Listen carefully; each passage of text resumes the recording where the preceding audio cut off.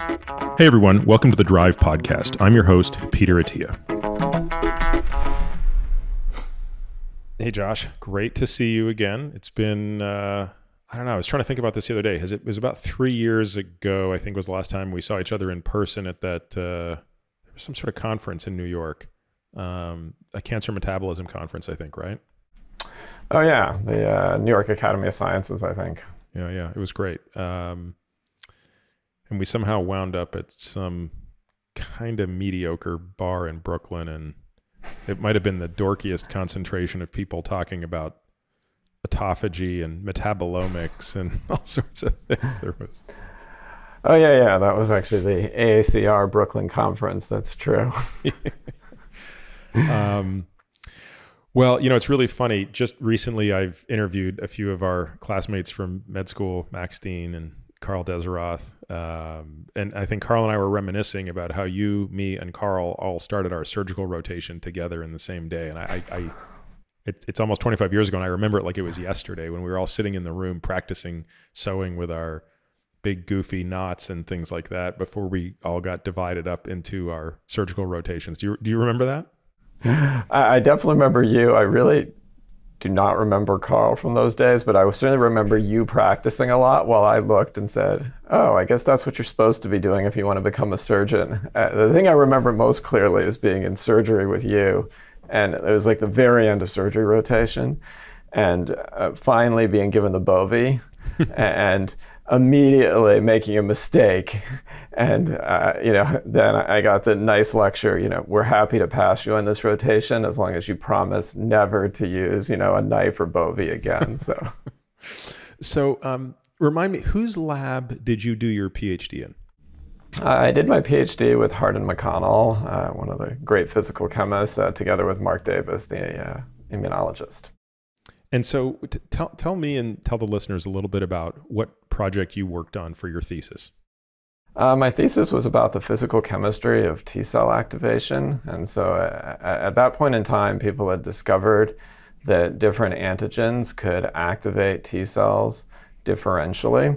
And so I was really interested in how that happened. And so I studied the process of antigens turning into peptides that could bind to MHC, and then how the kinetics of the interaction between the peptide antigen and the major histocompatibility complex protein MHC, and then the interaction of that complex with the T cell receptor determined whether people have productive or failed immune responses, with the hopes you could then manipulate those processes to promote better vaccination or disease clearance, and also to potentially treat autoimmunity.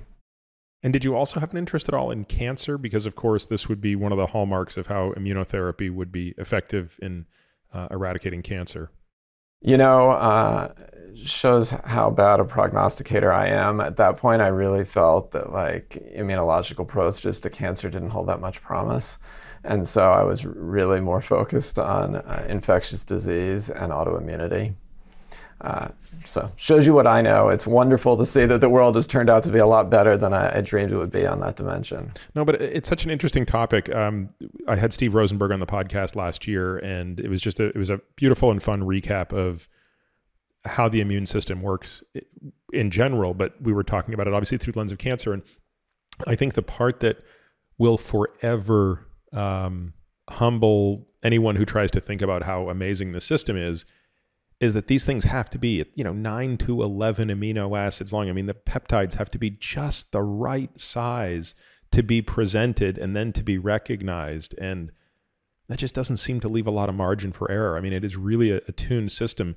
Do you have a sense of why evolution ended up with such a narrow fragment of peptides that were recognizable, as opposed to a broader range, or as opposed to just a range that's different? Like, why wasn't it 2 to 3 or 150 to 160 amino acids? Like, is there a chemical reason? Because of your background in chemistry, I feel like you'd be more equipped to offer a teleologic explanation for this. Yeah, I mean, I do have an intuitive sense on this, that, our bodies work on the scale of, billions of immune cells and billions of immune receptors that are made through recombination. And that naturally pairs with billions of antigens. And so you just think about this number 9 and you think about the number of amino acids, right? There are 20 amino acids. So you're talking about 20 to the 9th power of presentable peptide antigens. And so these things are all tuned to be on the same scale, this kind of scale of billions. Tens of billions in that case, yeah. Exactly. Yeah, so if you did it, if it was like a 3 peptide, it's really a small number, actually. There's not enough information there to selectively respond to a virus, or a bacteria. And if it was 25 peptides, it's too much. There's too much information there. There's extra information anyway, and this system, I think, was built to work on minimal or just the right amount of information. Yeah, that's super interesting. So at what point during either your PhD or the end of medical school, where we met up in the clinical portion, did you make the decision that you wanted to be a full-time scientist as opposed to a physician scientist? I applied to do an internship knowing that I really loved research, but I guess I decided as I did more and more medicine that medicine is such a noble profession, but it involves a lot of doing the same thing right over and over again, a lot of following the standard of care, even for the most creative physicians, and that ultimately, like, my passion is to come in and try to do something different every day, to think differently than people ever have before, and so that's what really led me to research.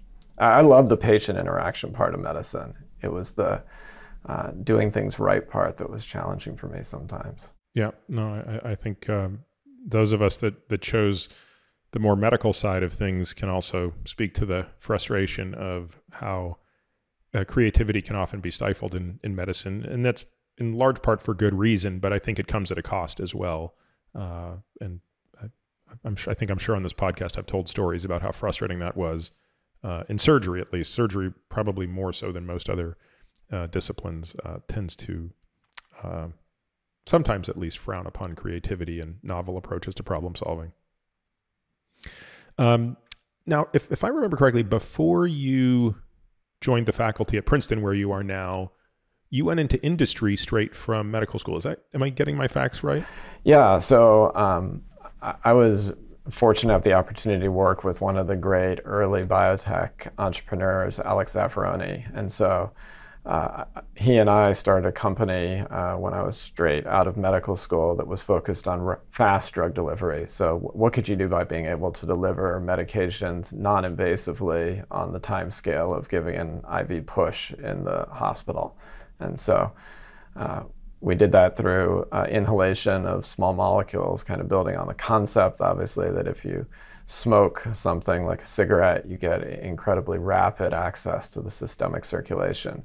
And so we built that company. Alexa Pharmaceuticals still exists, has one FDA-approved drug. So that was my first job. What drugs were you targeting with that? Our initial focus was migraine. Unfortunately, we never found the drug that had the perfect combination of safety with rapid delivery and efficacy for migraine. The drug that ultimately got approved was for acute agitation.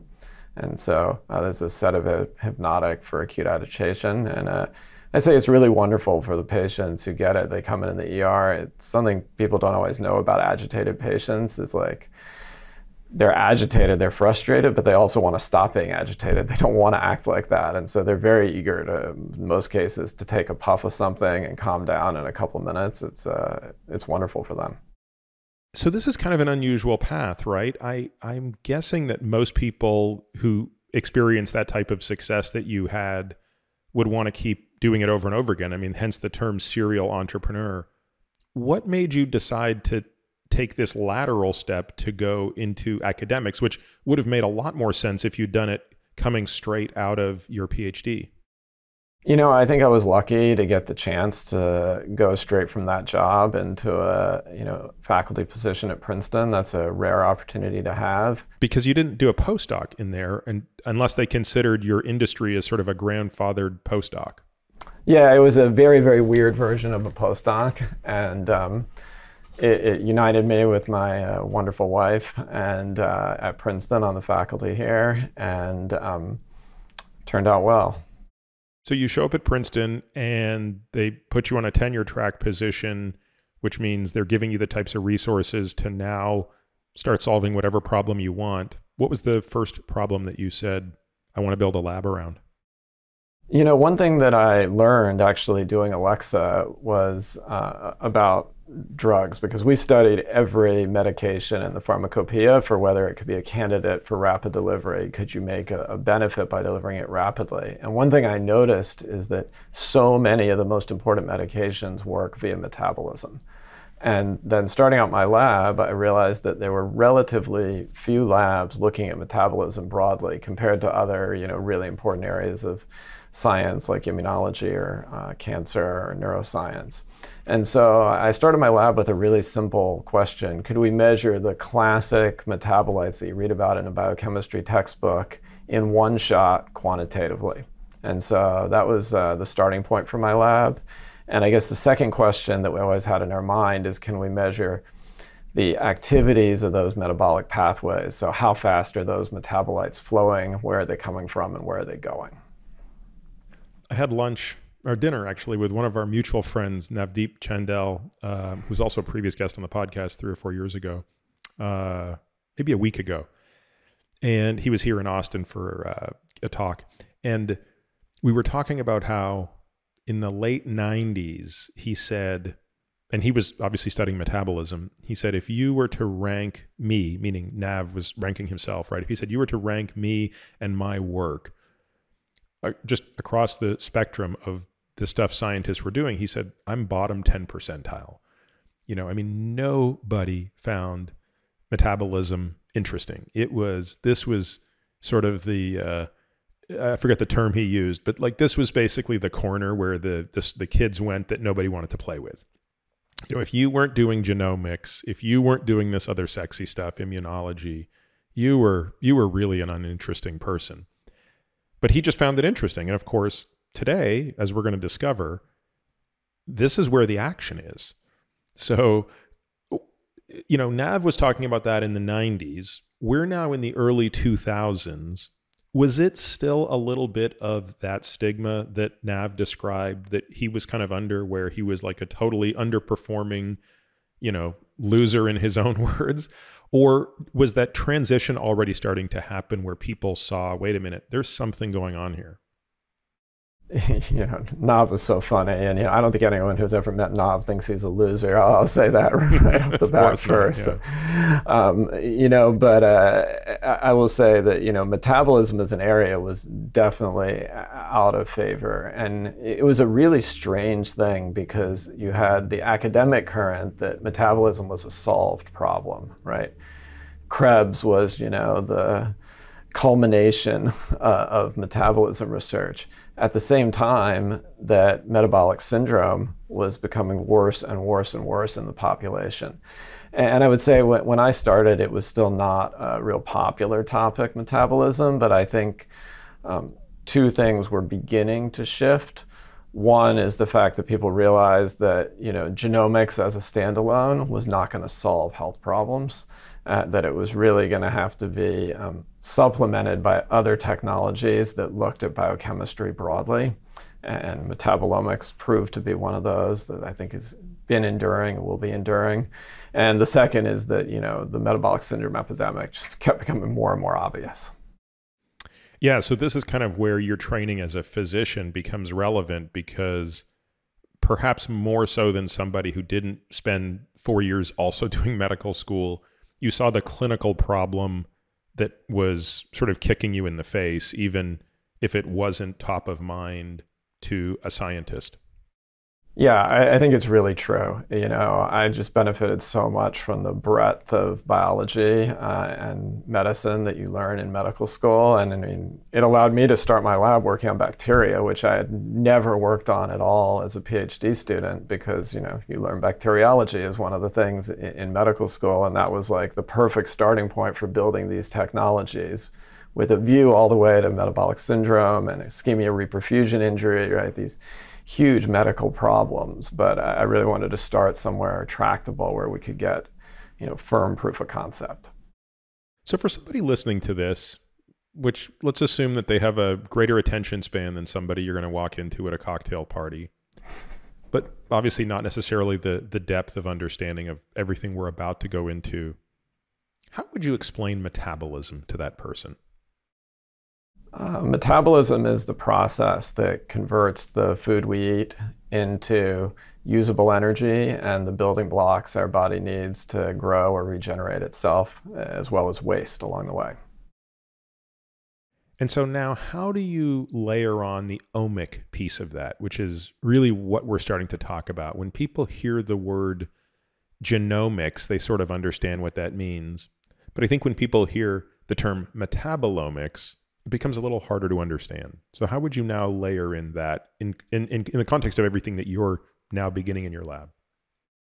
Yeah, so, you know, the bulk of activity in metabolism that makes most of our usable energy involves something like 100 metabolites. And so the first thing we really wanted to be able to do was measure those 100 metabolites really well. So tell people some examples of those, Josh, because I mean, I think we take it for granted, but like glucose would be an example of a metabolite. What are some other metabolites that are important to understand if you're trying to study this system? Yeah, so all the amino acids are other fundamental inputs that we get from the diet, like glutamine is a great example. That's a very important circulating nutrient. Other things that come in, you know, from the diet, if you have vinegar, you have acetate, or else your microbiome can make acetate that goes in the body. Fats are obviously important input metabolites. And then there's sets of intermediary metabolites.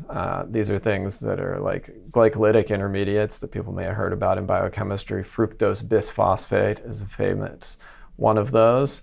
Pyruvate, lactate that a lot of people hear about from exercise. Members of the Krebs cycle, like citrate is a famous one that exists in our circulation, obviously in citrus fruits. So these are classic examples of metabolites. And then there are the kind of more effector or energy holding metabolites like ATP, NADH, NADPH. Got it. So I kind of interrupted you there, but you were kind of explaining how first you begin with sort of this survey of all of these metabolites. Yeah, so we want to be able to measure all of these. These are kind of the core components of metabolomics. And part of the beauty of metabolism as a system is that with some modest variation, there's almost a singular solution on Earth to how metabolism works. And so when we learn to measure the metabolites in E. coli, at the same time we were really learning how to measure metabolites all the way up to human. And so there are these basic components of protein and nucleic acids, basic intermediates like fructose bisphosphate that exist at all of these levels. And if you survey relatively comprehensively, there's on the order of 1,000 of them that have clear biological function. So it's a big problem, but it's a problem on the scale of, you know, knowing all the kids who go to your high school. Not a problem of, you know, knowing everyone in the phone book in New York City, right? So it's a problem that's right at this interface between the human scale and the computational scale. So I wanted to ask you about that. You already kind of anticipated perhaps almost a question, which is, do we think we have the complete solution set here? I mean, we clearly know all of the amino acids. We clearly know all of the intermediate steps and intermediaries, period, of the Krebs cycle. Do we think that that means we actually know every single metabolomic element, or is there a chance that there are others out there that we don't know because we haven't looked for them, or they're very short-lived, for example, and we haven't stopped and looked at reactions closely enough or studied the kinetics hard enough? I mean, this is almost a naive question in a way, but I've never actually thought about it until now. Yeah, it's a great question, and we keep discovering new metabolites. So, groups around the world keep discovering new metabolites. I would say it's an interesting yin and yang because there's this steady accumulation of new metabolites, but I don't really think there's been a completely new and obviously important metabolite yet this century. Wow. Right, so I think at some level, in terms of the metabolite finding part of the problem, things were wrapping up around the time of Krebs, the most important part of the work anyway. But in terms of understanding how the system really works and how we can choose the right diet to be healthy, given our genotype, given the disease we're fighting, we haven't scratched the surface yet.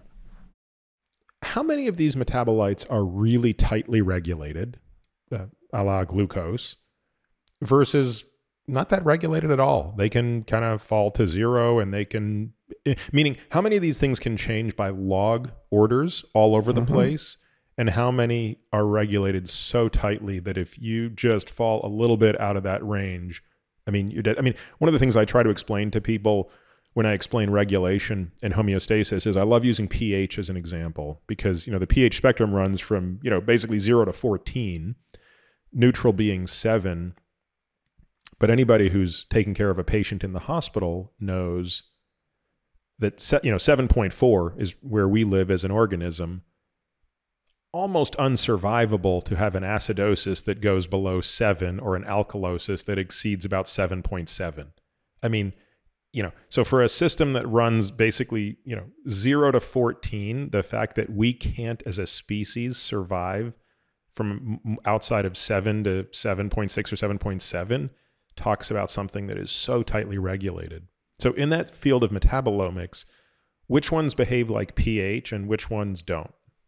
Well, pH is such a great example, right? And you have this giant logarithmic scale from 0 to 14, right? And so even when you talk about, 7.1 to 7.4, you're talking about something, of a, it's about a 2 to 3-fold right? change in acid concentration. That's right. And I think a lot of metabolites that are the important ones live typically in that 2 to 3-fold range as being the preferred range. Some of them, there's a lot more active regulation, like glucose. Some of them, there's kind of relatively passive processes that tend to keep them in that range. Then, of course, there are all sorts of other metabolites that may be some cool secondary metabolite that's made by a plant, and some of us eat it, some of us don't eat that plant, and so some of us may have a lot, some of us may have none. But for the big ones, the biochemistry textbook ones, I think, this kind of few-fold range in the bloodstream is a common, healthy place to be. Are there common and consistent tools that the body uses to regulate? Are there principles that the body just adopts over and over and over again in the form of this regulation? Yeah, I think there's one most important principle, and that's when it's there, use it up. And so, in a physics speak, you could say this is a linear consumption of circulating metabolites, or in chemistry speak, people call this mass action. Just whatever mass is there, you tend to take it in.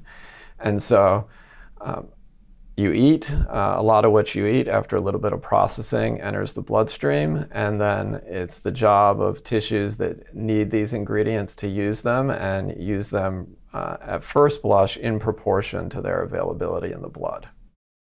Are there examples where that regulatory mechanism is not the preferred way to manage them? Well, there's a lot of regulation layered over top of that in order to make the body work. And the most important regulatory hormone in mammals, I'm pretty convinced, is insulin. Right?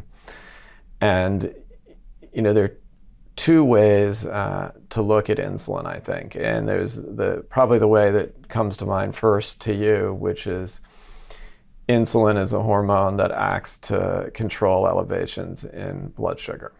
Right? And it does that at the highest level by promoting uptake of glucose and preventing production of glucose.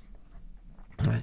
But there's an alternative way to look at insulin, and that's that we've evolved mainly to be able to survive a lack of nutrients, okay? That this was the strong selective pressure on animals and mammals, and that storing fat is very precious, and that insulin is a hormone that says you don't have to use fat right now, okay? And so it senses that there's enough carbohydrate around, and therefore it's safe to not release free fat from your adipose tissue.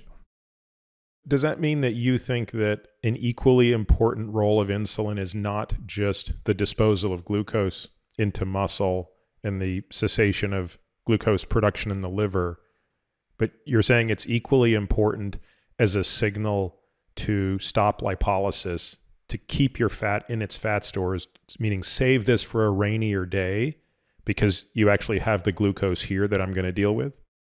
Yeah, that's certainly how I look at insulin right now. And I think there's little doubt that, biochemically and medically, the suppression of lipolysis is a primary, perhaps the primary, function of insulin. So kind of going back to the broad strokes of metabolomics, you alluded to it briefly without, I think, using the term, but what do we know about the flux of these things? Because when I think back to even my biochemistry 25 years ago, Streyer's textbook, which is, the classic textbook, at least it was then, I imagine it's one of them still today. We really studied it in a static way. And I'm guessing that that's one of the first questions you went after, right? Which is what's the movement? What are the derivatives with respect to time of all of these things? So maybe expand a little bit on this idea of fluxomics. Yeah, I mean, metabolism is a system in action. And I think this kind of static view of metabolism, which is probably never a view that Streyer ever had in his mind, but that got codified in the textbooks, is one that kind of killed metabolism in a way as a topic of excitement. And so, metabolites are intermediates in the process of converting what we eat into usable energy and protein biomass and these things. And so they're really, relatively low in abundance, and they're flowing very, very fast. So they're completely different than parts of our body like neurons that are going to sit there maybe for our entire lifetime, okay? Here the metabolites are meant to be made and used somewhere on the time scale, depending on the metabolite, of roughly a second to, roughly an hour maybe for metabolites in the bloodstream. And so all the action is in the flow. And so it's really understanding where things are coming from, where they're going, where we can learn about how metabolism works.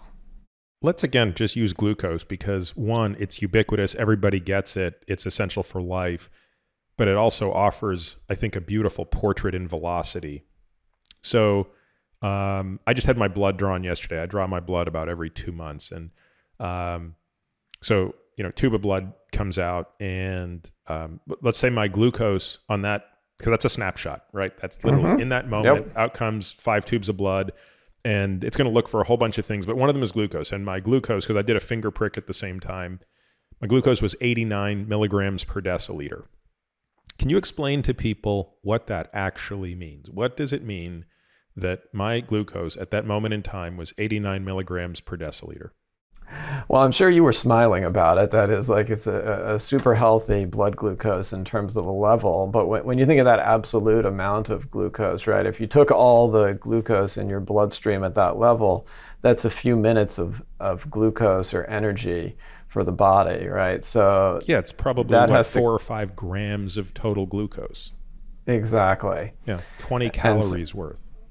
Exactly. So that has to be constantly replenished in order to feed your brain and the other tissues like activated immune cells that depend on glucose.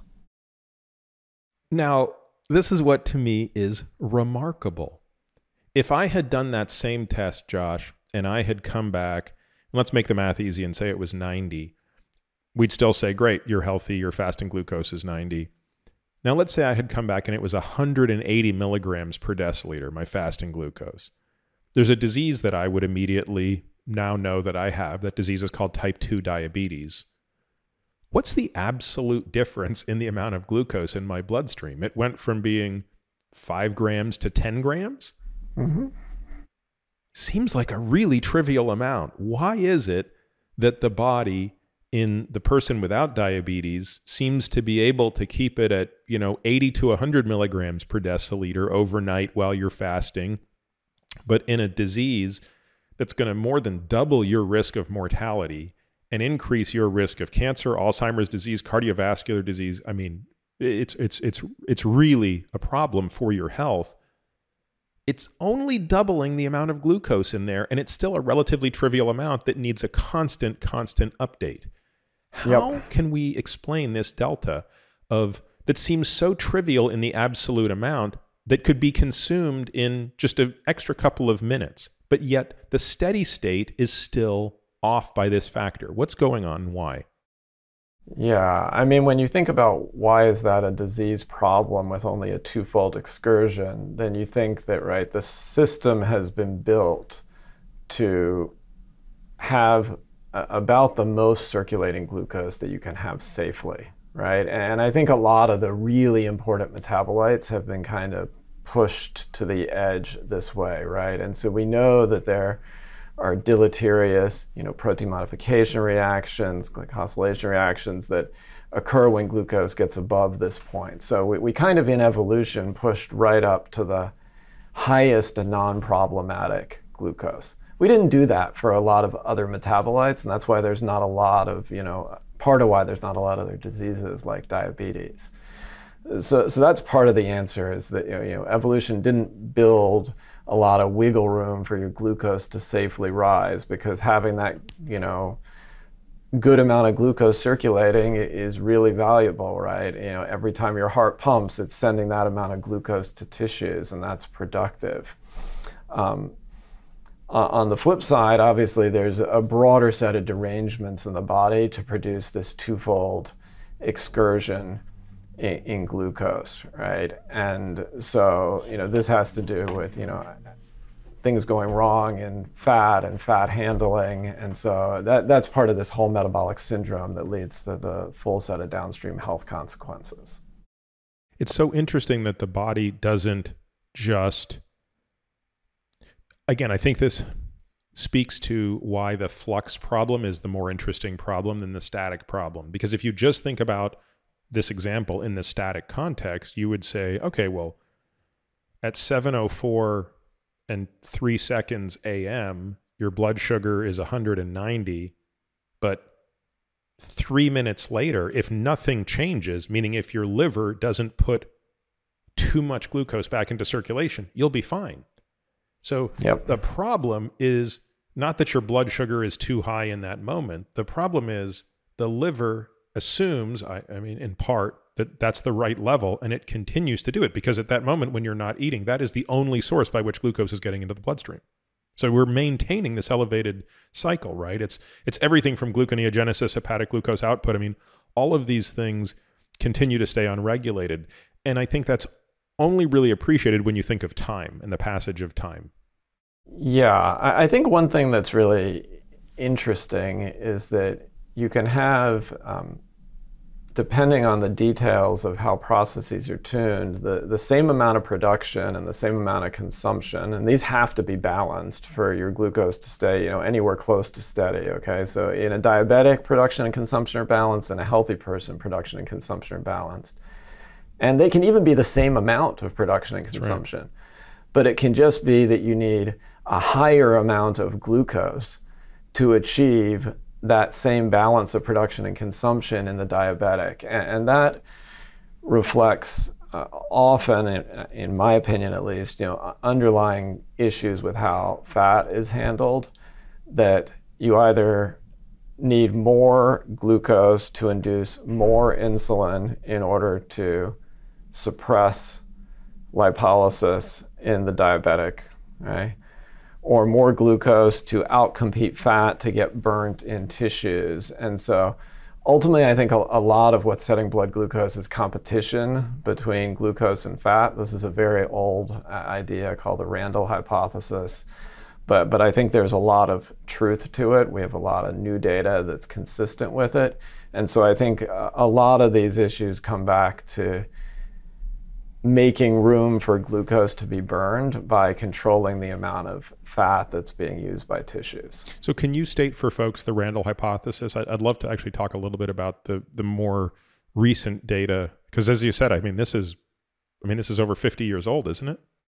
I'm a terrible historian, so I'm going to trust you on that one. But I think the essence of the hypothesis is that fat is somewhere between a preferred and the preferred fuel for tissues, and there's competition between carbohydrates, classically glucose, and fat for burning. And so when fat is available, then glucose tends not to be burned effectively, and that's a possible cause of diabetes.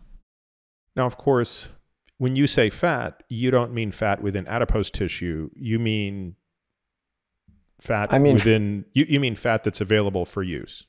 Fat that's available for use, and so that can come in multiple forms. The simplest way to think about it is free fatty acids that are floating in the bloodstream, and that may be the most important form of it. But there's also adipose stores within tissues, not subcutaneous white adipose, which is typically a healthy place to store fat molecules. But you can end up with what people call ectopic fat, for example, droplets of fat building up in muscle. And when those are there, they can compete with carbohydrate for being burned. Or you can have breakdown of lipoproteins from the bloodstream, things like VLDL, okay, that we desperately need to have broken down in order to have a good HDL and a low LDL cholesterol. Tell me about some of the more recent evidence around why that hypothesis may be more compelling, even so than when it was proposed. Yeah, I think we've been doing experiments that look at, what are things that can suppress glucose use in tissues. And one thing we see is it's just very clear that fat does this. We're certainly not the only people to do this. I think there's a long history of this, but it maybe hasn't been adequately appreciated just how fundamental that result is. And if you turn off lipolysis different ways, then you rapidly induce glucose consumption. And if you provide other alternative fuels, and we've learned that lactate is a very important circulating fuel, and so it also will compete with glucose to suppress glucose use. So the fact that you can have multiple different types of fuels, either fat or lactate, and any of them will suppress glucose use, really makes me believe in this kind of competitive nutrient environment, and that plays a central role in determining whether you clear or don't clear glucose, and how high your glucose has to go basically in order to be cleared. So let's talk a little bit about lactate, because this is one of those things where now given how much I think about lactate, read about lactate, and we've had a number of podcasts where we get into some detail, either I was asleep through part of medical school or it just really wasn't presented in anything other than the following. When your demand for ATP gets high enough and quick enough, you're going to basically take glucose, and when you turn it into pyruvate, rather than take the efficient path of shuttling pyruvate into acetyl-CoA through the Krebs cycle, where you can generate lots of ATP requiring oxygen, you're going to take a quicker path that's less efficient but doesn't require the same cellular oxygen, and you'll turn pyruvate into lactate. You won't get nearly as much ATP, and you'll also tend to generate a lot of lactate, which tends to gravitate with hydrogen ions, which tends to kind of poison the muscle a little bit, and that's why it becomes rate limiting in terms of how long you can sustain that level of output. Maybe explain today why that's at the tip of the iceberg, in a generous sense of the term. Well, I think it's all actually really important stuff. It's just only, as you say, part of the picture. And I think the other part of the picture is that mammals have been wired to use lactate as a major circulating nutrient. it's a super, super fast turnover nutrient. So when you think about that glucose and you're having, a few minutes supply circulating in your blood, lactate, you have even shorter supply than that. It's constantly being made, released into the bloodstream, and consumed. And it serves as an almost universal nutrient. There are transporters that'll carry it into virtually any cell in your body. These are the MCH, or is it the MCT transporters? These are called MCT transporters, so it stands for monocarboxylate because lactate has one carboxylic acid, if you think of it as a chemistry perspective. And so those transporters are ubiquitously expressed, and they allow lactate basically to go everywhere. And so it's the universally... Which, by the way, Josh, that already differs from kind of how we learned it in biochemistry class, which was all that lactate goes back to the liver, and the Cori cycle turns lactate back into glucose and then just exports it down the glucose pathway via hepatic glucose output. And you're saying, I'd like to understand when that happens versus when each other tissue says, oh, great, more fuel, let me take in this lactate. Yeah, I think the really important thing about lactate is that glucose penetration into tissues is actually heavily regulated. It has to be heavily regulated so that if we go through a period of having low carb intake, there's still glucose preserved for the brain and for other cells that particularly need it. And lactate is the universally available form of carbohydrate. And so, and I give an example, like, in a healthy heart, at least in the fasted state, it basically will not touch glucose. Right. But so it will use lactate fuel as free fuel. Fatty acid? Would that its be? Preferred fuel is free fatty acids. It probably also gets some fatty acids from lipoproteins, and it definitely uses lactate and also things like ketone bodies. But this is like a very clear example of a tissue other than liver that net consumes lactate, just using it as a fuel to have access to carbohydrate energy. Now, lactate is another metabolite that I pay a lot of attention to, Josh. So as regularly as I'm checking my glucose, I'm checking my lactate. And unlike glucose, the range is much greater, right? Like the lowest glucose I've ever measured in myself is probably 50 milligrams per deciliter. And the highest, not including the time Jerry Reven had me do an insulin suppression test at Stanford, and I almost died, actually. This is actually a ridiculous story because one of the IVs got blown and we didn't know that they were pushing glucose because I was just getting so hypoglycemic and I could feel it. You learn in medical school what hypoglycemia feels like, and when you start sweating really profusely, and this was like nothing I've ever experienced. It felt like a bucket of water got dumped on me. So I knew, oh my God, and I was like, they got to push glucose, and I could feel the IV was blown. Anyway, to make a long story short, when they finally corrected it, my glucose got up to 240 milligrams per deciliter. So like call it 250, right? That's a 5x range. But with lactate, I mean, I've measured it as low as 0.3 millimole and as high as 20 millimole. Right, so that's a 60-fold difference. Yeah, that's a big range, but it probably depends a lot on your physiological state. Well, of course, the 0.3 would be, at rest and fasted. The 20 is, kind of an all-out 2-minute effort. But the point here is that's a much bigger range. And is this regulated? Is there an upper limit to how high lactate can go, or is it simply how much pain you can tolerate? In terms of what is necessary to generate lactate? Like, is there truly an upper limit? I'm honestly not sure. I mean, you may be right on the pain side of the scale, right? And this has to do with how fast its production and consumption are, right? So you can have that excursion to 20, and that can be cleaned up in a few minutes. If you're actually completely resting. So. Yeah, this is a very flexible metabolite this way. When did people start to realize this, that lactate was a fuel? Because I remember first reading about this in about 2011, where people were starting to say, hey, neurons might like lactate besides glucose. Because at that point in time, there were really only two fuels that a neuron would ingest, right? So under normal circumstances, it was exclusively glucose.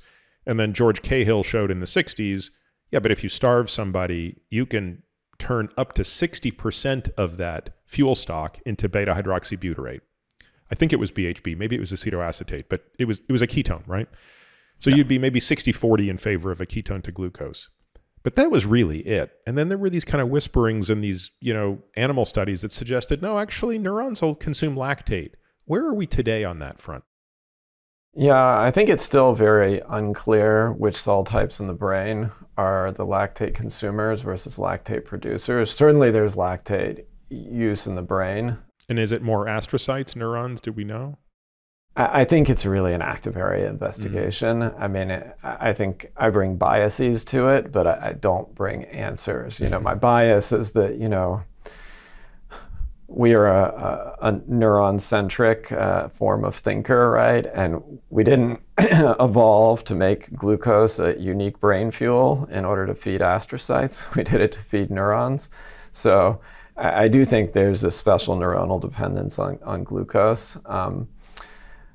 But, as I say, lactate goes everywhere. So it probably goes into both astrocytes and neurons as a fuel in the right circumstances. And it probably can be excreted from both as a waste, depending on exactly what activities are required in the brain at that time. And that's really the beauty of lactate, is it allows you a tremendous degree of flexibility that wouldn't exist otherwise. And this was actually,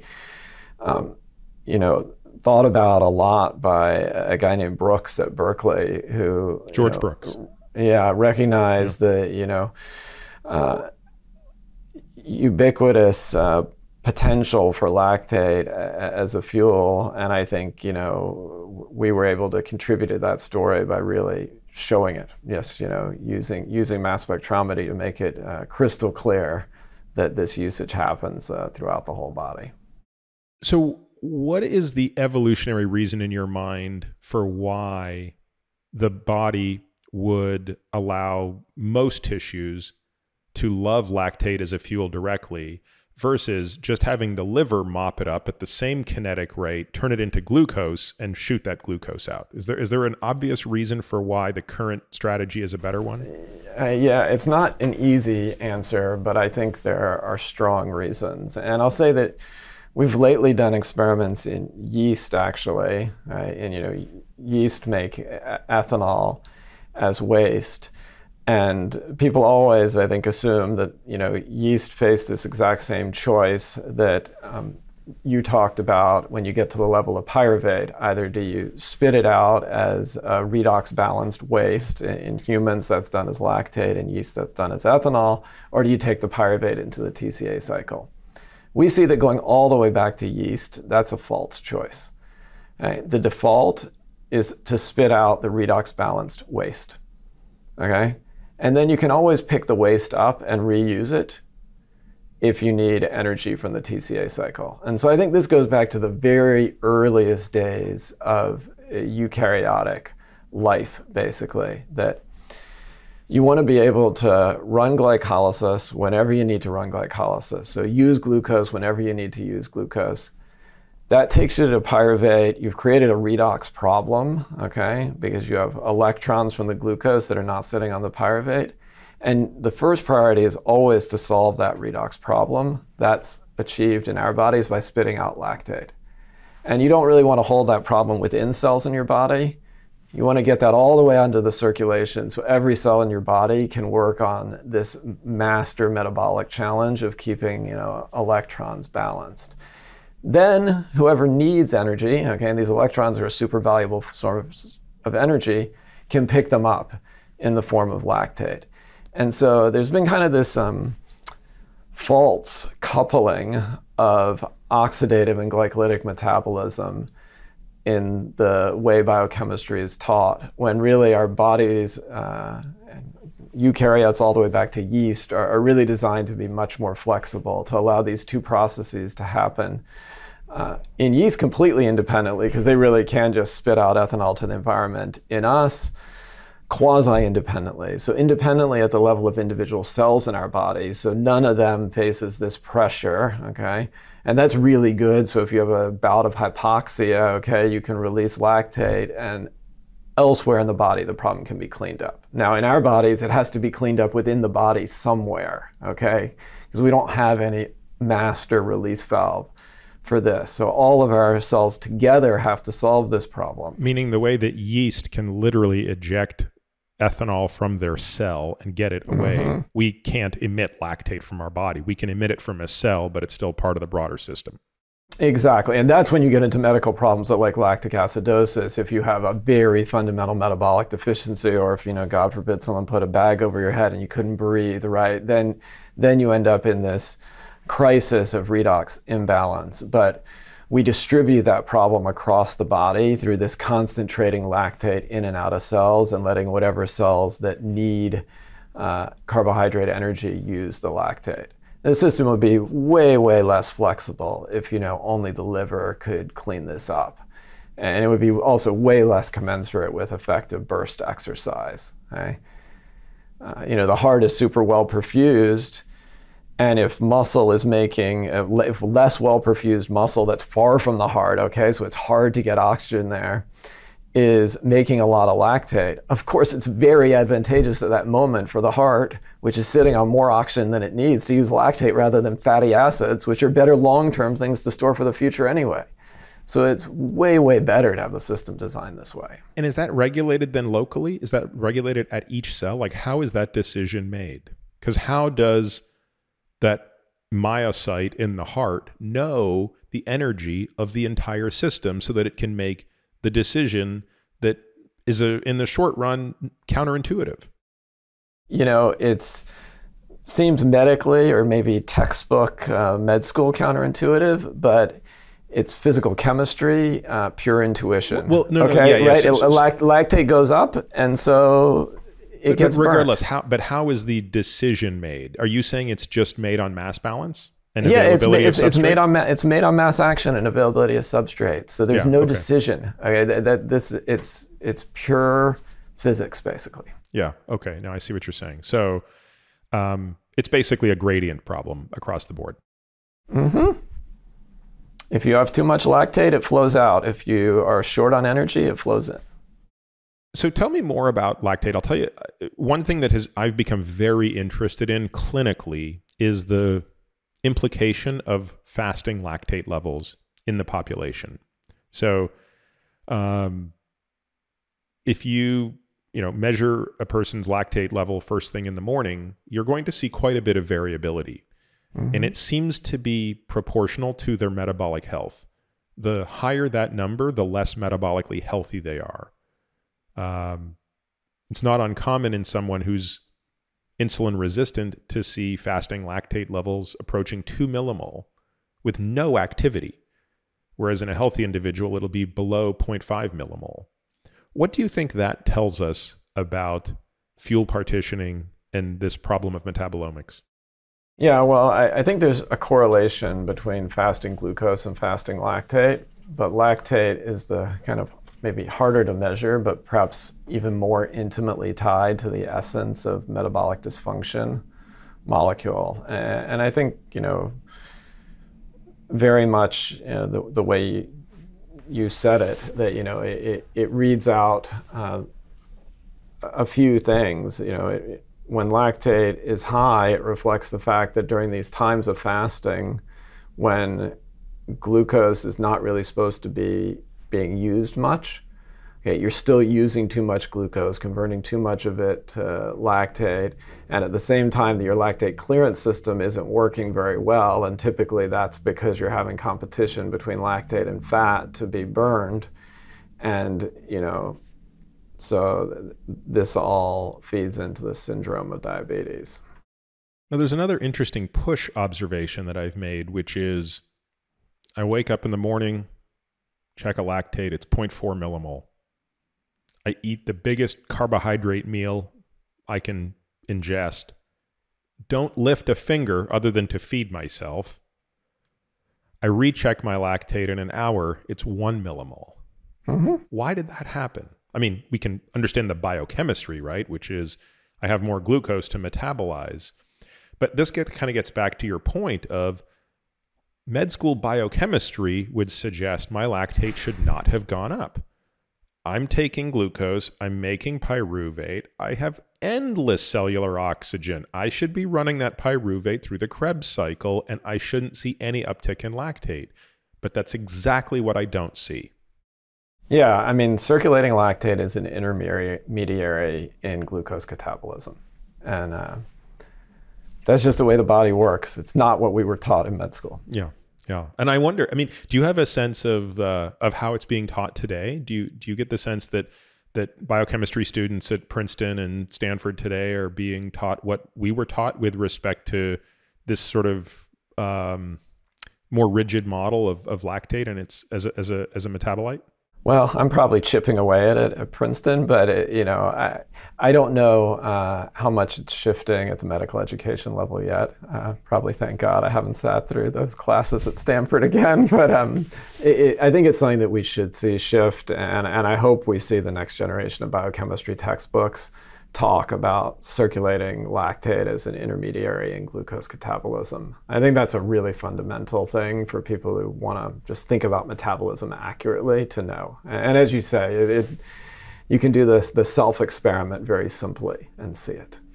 And I think it's a very interesting thing to consider from a prognostic standpoint. You know, when you go back and look at Jerry Reeven's 5 criteria for what was then syndrome X and what is now metabolic syndrome, fasting glucose is still one of them.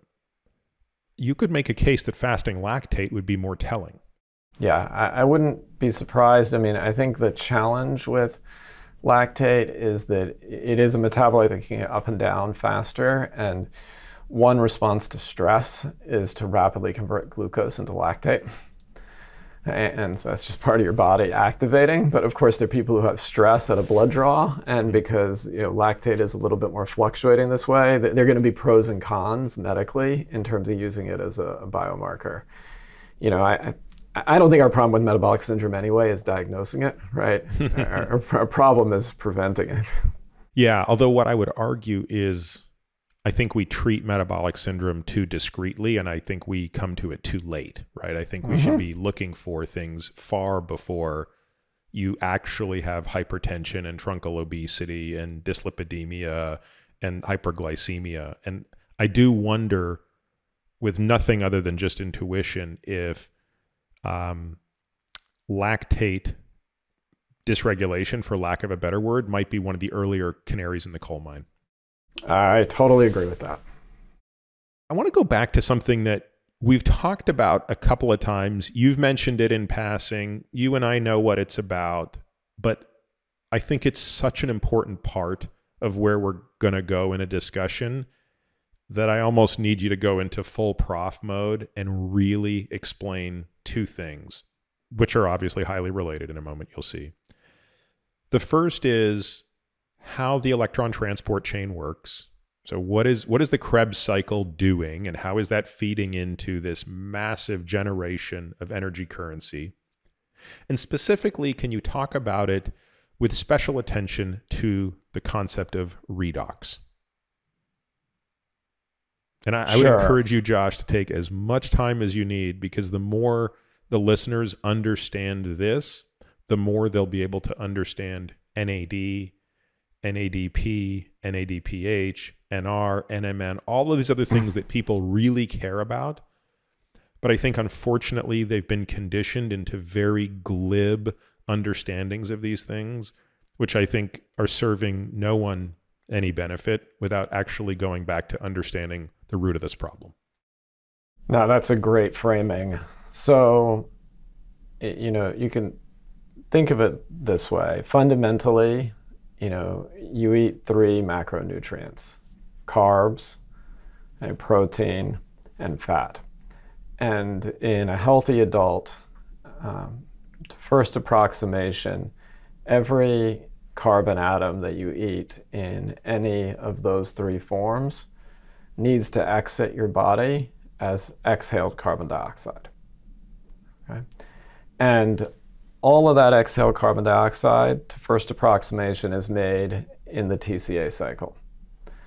And the main way that nutrients flow into the TCA cycle to become carbon dioxide is first turning into pieces that are 2 carbon units in size. Right? And so from carbohydrate, the basic flow is glucose to lactate, and then lactate to pyruvate to a 2 carbon piece that goes into the TCA cycle. Fat is basically composed of pre-assembled 2 carbon pieces, so they just get chopped up 2 carbon pieces at a time. And the protein part is a little more complicated. We can probably skip it, okay? So you end up with these 2 carbon units. But worth just sort of noting, Josh, that protein really, the primary role of protein is actually the nitrogen side, which we're kind of putting into these amino acids that are building blocks. It's really less of an energy substrate, but it does have that carboxylic acid on it that still has to go through this cycle and be exhaled. But that's in other words, that's why we'll skip it for now, because it's really not a significant energetic component, right? Yeah, I mean, I think it really depends on the kind of diet you eat, right? If you... So if you're on a carnivore diet, then it's probably a different situation, yeah. It's a very interesting side discussion, but ultimately, you know, unless you're gaining protein mass, which of course, wonderful for us guys anyway, when that happens, typically at least societally smiles on it. You know, but other than that, you know, whatever amino acid carbon you take in the form of protein has to be balanced with also amino acid catabolism. So at that level, it's not that different than carbs and fat. It's just a little different in that it can enter the TCA cycle sometimes also as 4 carbon pieces. But a lot of amino acids are broken down into these same 2 carbon pieces. There are just 20 of them. So it's, you know, no one wants to hear a discussion of how all 20 of them get chopped up. So ultimately, you end up with these 2 carbon pieces.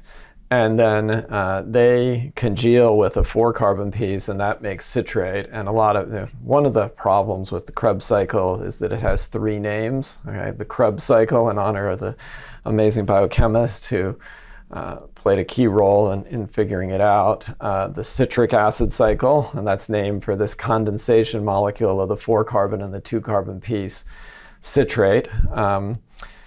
Or the TCA cycle, and TCA is tricarboxylic acid, and that's because citrate has 3 carboxylic acids, okay? So you have this cycle that unfortunately has 3 names, but that it's probably 3 times as important as anything else in metabolism, so maybe it's fair. So ultimately, as this cycle turns, it's gonna spit off the 2 carbon pieces that came in as carbon dioxide. And in so doing, it's going to take the electrons that were part of those 2 carbon pieces and pass them to this famous cofactor NAD to make NADH. Okay? And that H stands for hydrogen. Okay? And that hydrogen is really 1 proton and 2 electrons. And so this is another confusing nomenclature thing that you just can think of that H, even though it may sound to those who've taken freshman chemistry like H+, like acid. This is an H with 2 electrons stuck to it. So it's really what we call hydride, or electrical form of chemical energy. And so then the NADH that's made from NAD there is what feeds into the electron transport chain. And those electrons then flow through a series of proteins that sit in the inner mitochondrial membrane.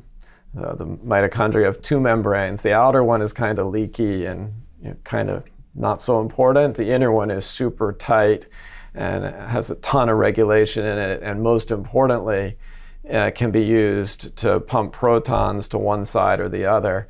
And ultimately, it's the pumping of protons out of the mitochondria that's the function of the electron transport chain. And in this kind of metabolic flux way that we talked about earlier, the protons that get pumped out just flow right back in. But as they flow back in, they turn a turnstile. And as that turnstile turns, it squeezes ADP, an inorganic phosphate, physically squeezes them together to make ATP, the master energy currency that we use to power our neurons for thinking, our muscles for moving, and so on.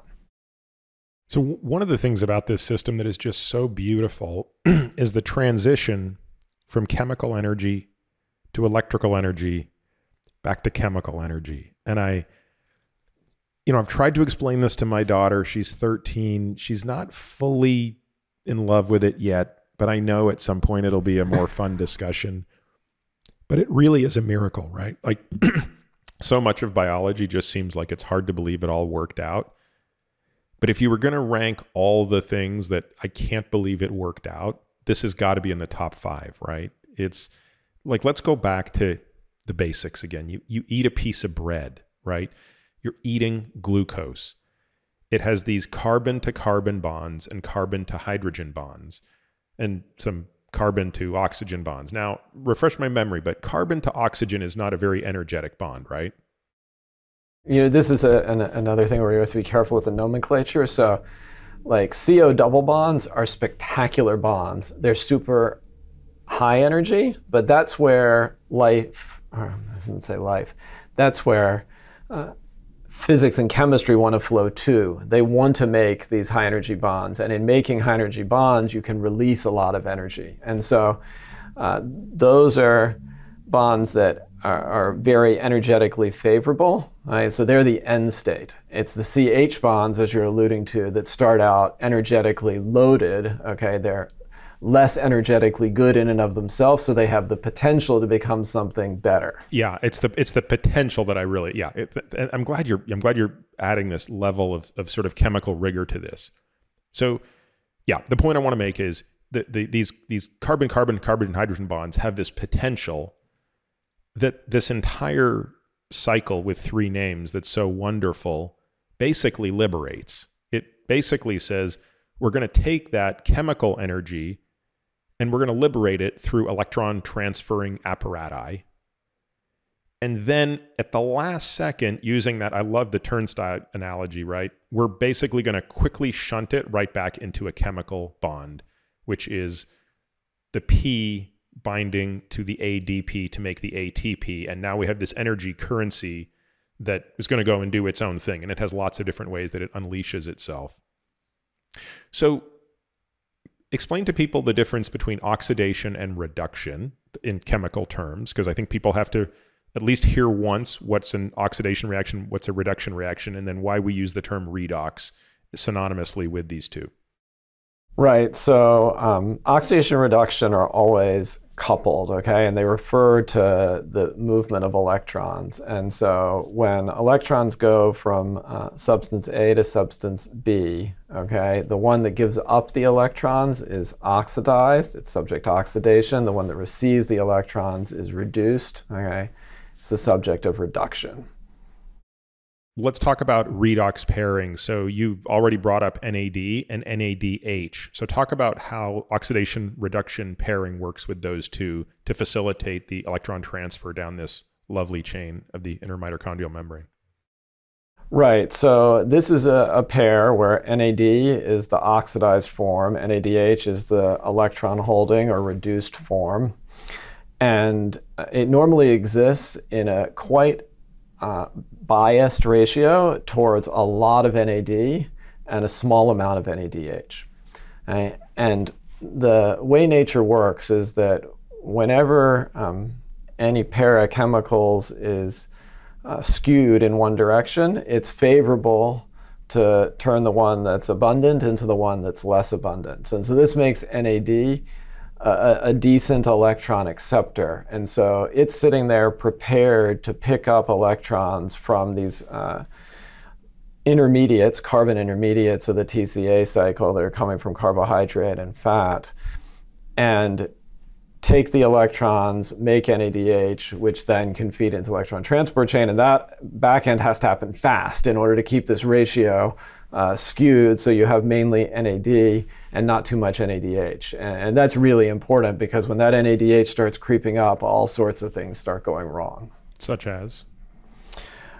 Well, the NADH going up will drive too many electrons into the electron transport chain. And going back to Nav, he's done a spectacular job showing how that leads to production of free radicals. And so when you need the right amount of this, but this is a clear way to get toxic amounts of free radicals if you have NADH buildup.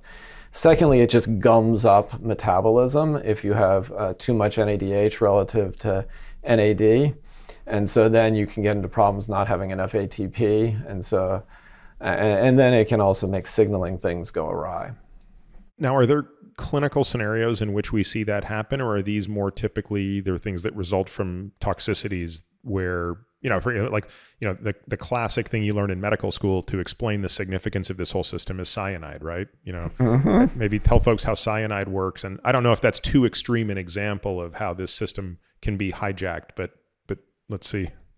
Yeah, no, obviously, cyanide is electron transport chain inhibitor, and so that leads to the whole system just backing up a bit by bit, and so you can't then transfer electrons from NADH into the electron transport chain, and so NADH goes way up, NAD falls to the floor, and then you have no way to make ATP, and that unfortunately leads to rapid mortality, right? Yeah, and that's an interesting point, because it speaks to, this again comes back to the kinetics and the flux, which is, it's not like cyanide kills you in an hour. It kills you in seconds. It's really a sobering thought. Yeah, ATP turnover via this system is on the time scale of a second, and so same for NADH. And so these are things that are just whizzing through our bodies all the time, and that we're constantly dependent on. Are there less extreme examples, Josh, of things that will put that balance in the wrong direction kind of chronically? I think it's a really interesting question. And I don't want to give the misimpression that, the right thing is to have as much NAD and as little NADH as possible, right? This is first of all, it's designed to be a dynamic system. If you undergo intense exercise, you're going to drive NADH up, and this is a very healthy context for doing this transiently. Metformin, of course, is a super interesting medication, and probably works, mainly by slowing the conversion of NADH back to NAD by impairing the complex 1 of the electron transport chain, the one that does this initial electron offloading from NADH to make NAD. How well is that understood? You'll talk to 5 people who study metformin and they'll tell you 5 different things, which I think just tells you how much we don't know. But what is your view of I don't think it's really disputed that metformin inhibits complex 1, is it? I think the broader question is how much is that the main attraction versus kind of a sideshow, right? Yeah, I'll say, there are many people who know more about this than me, but one thing that we tend to do in our lab sometimes is take these kind of famous metabolic effects like metformin inhibiting complex 1 and just do a quick test of it. And I say when we do that, about half the time they look to be true and half the time they look to be dubious. Right? And metformin was a shining star in our hands in inhibiting complex 1. It was one of the cases where I really felt like, it may do other things, but it certainly does what it's supposed to do there. It does that strongly. And I think it's probably the fact that it does it in a relatively liver-specific way due to the way that metformin enters cells of the body that leads to it, first of all, being safe, okay? There are many things that make it safer than cyanide, but it is really crazy that it's maybe the world's most widely used medication. Inhibits the electron transport chain. Yeah. Yeah, and it's a mechanistic analog of cyanide, right? And so you have one of the most acutely lethal substances and the most widely used drug working in a remarkably similar way. And so I think the fact that there's a strong liver specificity is probably what makes it, net beneficial for at least a subset of people. And what's the change that you saw in your lab, Josh, between, so if you go off metformin, what's your NADH to NAD ratio, and then on metformin, how much did it change that? It depends how much metformin you use. But if you tried to approximate like you do your best to approximate an actual clinical dose of, say a couple grams a day. Yeah, I'm not sure we did this in a way that I would consider clinically applicable. So, but I'll say that it's certainly crystal clear that it goes in the right direction. And so it doesn't surprise you that metformin would raise fasting lactate levels, correct? No, I mean, it certainly is aligned to do that, right? And that's just backing up further. It's just basically creating more of a roadblock into the TCA is going to give you more lactate. Yep. More of a roadblock and electron disposal, basically. Do you think that that's a neutral effect, or do you think that that's a potentially deleterious effect of metformin that is probably offset in a patient with diabetes by the benefits that it has on hepatic glucose output? It's a great question. I don't think I know. I mean, I think having more circulating lactate can be, a bit of a challenge for clearing fat, right? Because they have some sort of competition. So from that perspective, I think, being in a lower state might have some benefits, but then, lactate is a valuable fuel as long as it's not getting to too high levels. So I'm not sure how that all plays out in terms of long-term health. Interesting, yeah. Anything you want to say about NADP and NADPH, just to round it out so people know the full story? Yeah, these are, super important cofactors that personally I'm very obsessed with, that are they live just on the edge of what people who take biochemistry, either in undergraduate or med school, learn about or don't learn about. And they're fascinating cofactors because in terms of their intrinsic chemistry, all their intrinsic chemistry from the energy point of view is exactly the same as NAD, NADH. But they have a different handle on them chemically that allows biology to use them in a different way. And the ratio is maintained quite different level from NAD, NADH. So NAD, NADH is super biased towards NAD. This is much more of an even pairing, which means that there's much more driving force to dump the electrons off, okay, rather than to absorb them up. And so NADPH is really, to me, second only to ATP, a master energetic building material. Hey, and it's the building material that's used, for example, to assemble fat. I mean, it's the most important one. So as you take pieces, 2 carbon pieces from carbohydrate and want to put them together to make fat, you keep dumping in electrical energy in the form of NADPH. And then NADPH is used in all sorts of other really interesting ways to fight reactive oxygen species. It's also used if you're trying to kill bacteria to intentionally make reactive oxygen species.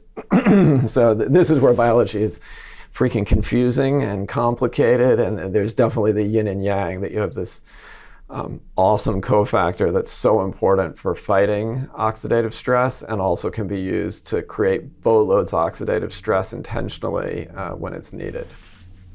First of all, that was a fantastic overview of how the Krebs cycle works, and specifically with attention to how electrons move through it and move through these redox factors, which then brings us to, I think, a part of the discussion where a lot of people have an enormous interest, which is, I don't know, go back 7-8 years, it started to become fashionable, and it's only become more fashionable to talk about supplementing with NAD. I say that quote unquote. We're going to talk about why you don't actually supplement with NAD. But is it safe to say that at least part of the impetus for this was the observation that as we age, cellular NAD levels decline? And you've already made a very compelling case for why NAD is important, I mean, I almost want to avoid the whole sirtuin side of this because I think that story keeps changing. So maybe we can just, unless you feel strongly or compelled to get into sirtuins, we can put those aside for the moment. Yeah, I love putting sirtuins aside. Let's just get to real metabolism. Yeah, I think the first principles in this field are great, right? That, NAD plays this super central role in energy generation, that we all want to feel more energetic, whether, you want to be a more extremely successful athlete at age 21 or whether you want to feel at age 50 like I am, or later, like you're 21. And so you think, if we could just, turn up the burner capacity, right, this would be absolutely fantastic. And then we have this data that NAD is depleted with aging. Although I have to say, when we do those measurements, we agree that NAD is depleted with aging, but it is a lot more subtle than you would think looking at the literature. And so these are really quite subtle NAD depletions. We were talking about these ranges earlier, and the kind of threefold range where a lot of metabolites live on a daily basis. Some of them, glucose, that's their worst day, right? And As you pointed out, some of them, like lactate, they may do the threefold all the time, and then the 60-fold when you stress them. NAD changes we see with aging are like, 10%, 20%. Oh, wow. I didn't realize it was that little, Josh. Yeah, so I think, and I'm not saying that in some tissue of, an aged human, there might not be bigger effects, but I think this is the first caution I would give to people thinking that they're going to fix everything through NAD. And so, on one hand, it's a robust finding that this is something that changes with aging, that with a central metabolic role. On the other hand, it's something that happens with a fair amount of subtlety. Can you explain to folks how this is done? Because, again, we talk about measurement sometimes a little too glibly, right? So it's pretty easy to explain how we can measure glucose and hemoglobin and lactate. At the other end of the spectrum, we've talked a lot about ATP, but what I think most people don't understand is it's very difficult to measure ATP. It comes back to what you said a moment ago. This ain't sticking around a very long time, right? You're using MRS and super complicated physics to be able to measure these things. Where does NAD fit on that spectrum, and how do you actually measure it? Yeah, I think the good news is that NAD, unlike NADH, is not like one of these super transient metabolites. And so NADH measurement is wickedly difficult. But most of this NADH, NAD pair sits as NAD, and it tends to sit around for hour-ish time scale. Oh, so you don't necessarily have to flash freeze tissue or things like that. That's right. You have some more flexibility in making those measurements, as long as you're not irritating the tissue in a way that leads to massive NAD degradation, which people may do sometimes by accident. But I think generally it's not that hard of a measurement. NAD, obviously, like ATP, it's a tissue metabolite, not a circulating metabolite, so you need biopsy specimens to measure it. I'm not a master of the literature of NAD levels in human tissues, but my not fully informed perspective is that there probably isn't as much as we should have. Okay, and that's because it's hard to get biopsies from people. And if you take blood, if you take whole blood and you look at PBMC, can you look at NAD levels in there with relative ease? Or is it too complicated because by the time you separate the PBMC, you've kind of lost your window? I think it's a really good question because there is quite active NAD metabolism in immune cells. So yeah, I'm not an expert in this, but I bet there's a way you could develop a good protocol. I haven't followed how good the measurements up to now have been. So most of what you've measured has been in tissue? Yeah, typically, we work a lot in mouse. Sometimes we measure human, but more typically on the cancer side. And yeah, there we just take tissues and freeze them and extract metabolites, do mass spec. You're seeing a consistent, clear decline in NAD with the aging animal or human, but it's not a fold reduction, it's a percent reduction, 10%, 20% reduction. And that's the most common thing, yeah. Okay, so this generates a hypothesis. The hypothesis is if you restore NAD levels in the old organism to the level that they were in the young organism, the old organism will feel and perform like the young organism. That's one hypothesis. Another hypothesis would be if you induce supranormal levels of NAD in any organism, they will feel supranormal. So let's assume that both of those hypotheses are simultaneously testable. What happened 5, 7, 8 years ago, NAD clinics started popping up all over the place. And they started saying, if you come here, we'll put IVs in you and we'll give you NAD. So let's first explain, why did they do this intravenously? Why couldn't they make an NAD pill? Yeah, so NAD and its precursors are broken down in the gastrointestinal tract. And so, if you take, NR, for example, so nicotinamide riboside orally, it mainly will enter the body in the form of nicotinic acid or niacin, right, which is a healthy substance, so there's nothing wrong with it. But, except for maybe the epithelium or gastrointestinal tract, the body is not seeing nicotinamide riboside. And NAD, just to be clear, because we're going to talk about NR and NMN in a moment, but NAD, there's no way to orally take it, right? It has to be... Yeah, there's no known absorption route for NAD, and I think it'll get broken down probably all the way to nicotinic acid, although I'm not 100% sure anyone has proven that, but I certainly don't think it would enter the body any other way than either nicotinamide, which is like, a little bit closer to remaking NAD, or nicotinic acid. So what happens when a person receives intravenous NAD? What's the fate of that NAD? Because, one of the things in metabolism and biology is anytime you put something in a vein, you bypass the liver with something called the first pass effect, which in your former life was very important, because when you had these patients in the ER that you were giving inhaled drugs to, it's not just the speed with which they were getting it, it's that you could actually deliver the exact drug you wanted, not a pro-drug that could be modified by the liver. So this idea of giving intravenous NAD is at least theoretically interesting, because you're putting the molecule of interest directly into the venous system. So what's its fate? I think, and you may be more up on this than me, but that, it's going to get broken down partially, right? Because there's not clear uptake mechanisms known anyway to get NAD from the bloodstream into cells.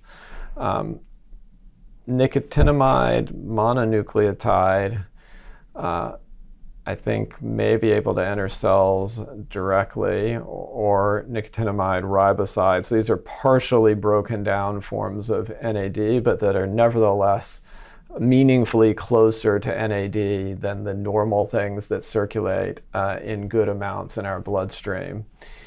And that does partially, I would say, short circuit the route to cells making NAD. So they kind of can break down partially the NAD in the bloodstream, take these partially broken down NAD precursors into cells and rebuild NAD in a shortcut manner that probably has a good chance to bolster NAD levels.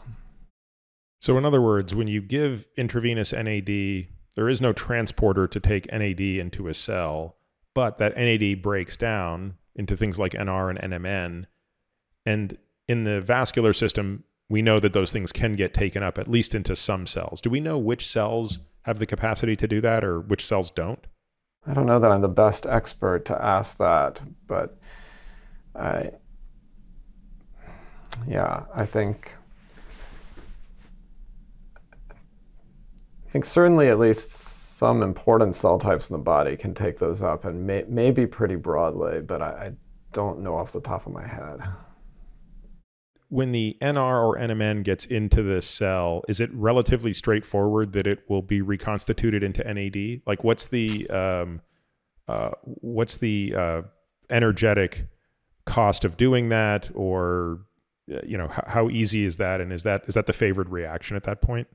Yeah, I think it's the favored reaction, which is the important thing. And this is not a big demand, relatively speaking. The big energy flow is through this NAD and NADH exchange, but the making of NAD itself is not an expensive process per se. And so yeah, you get these pieces. You can kind of think, so NAD stands for nicotinamide adenine dinucleotide.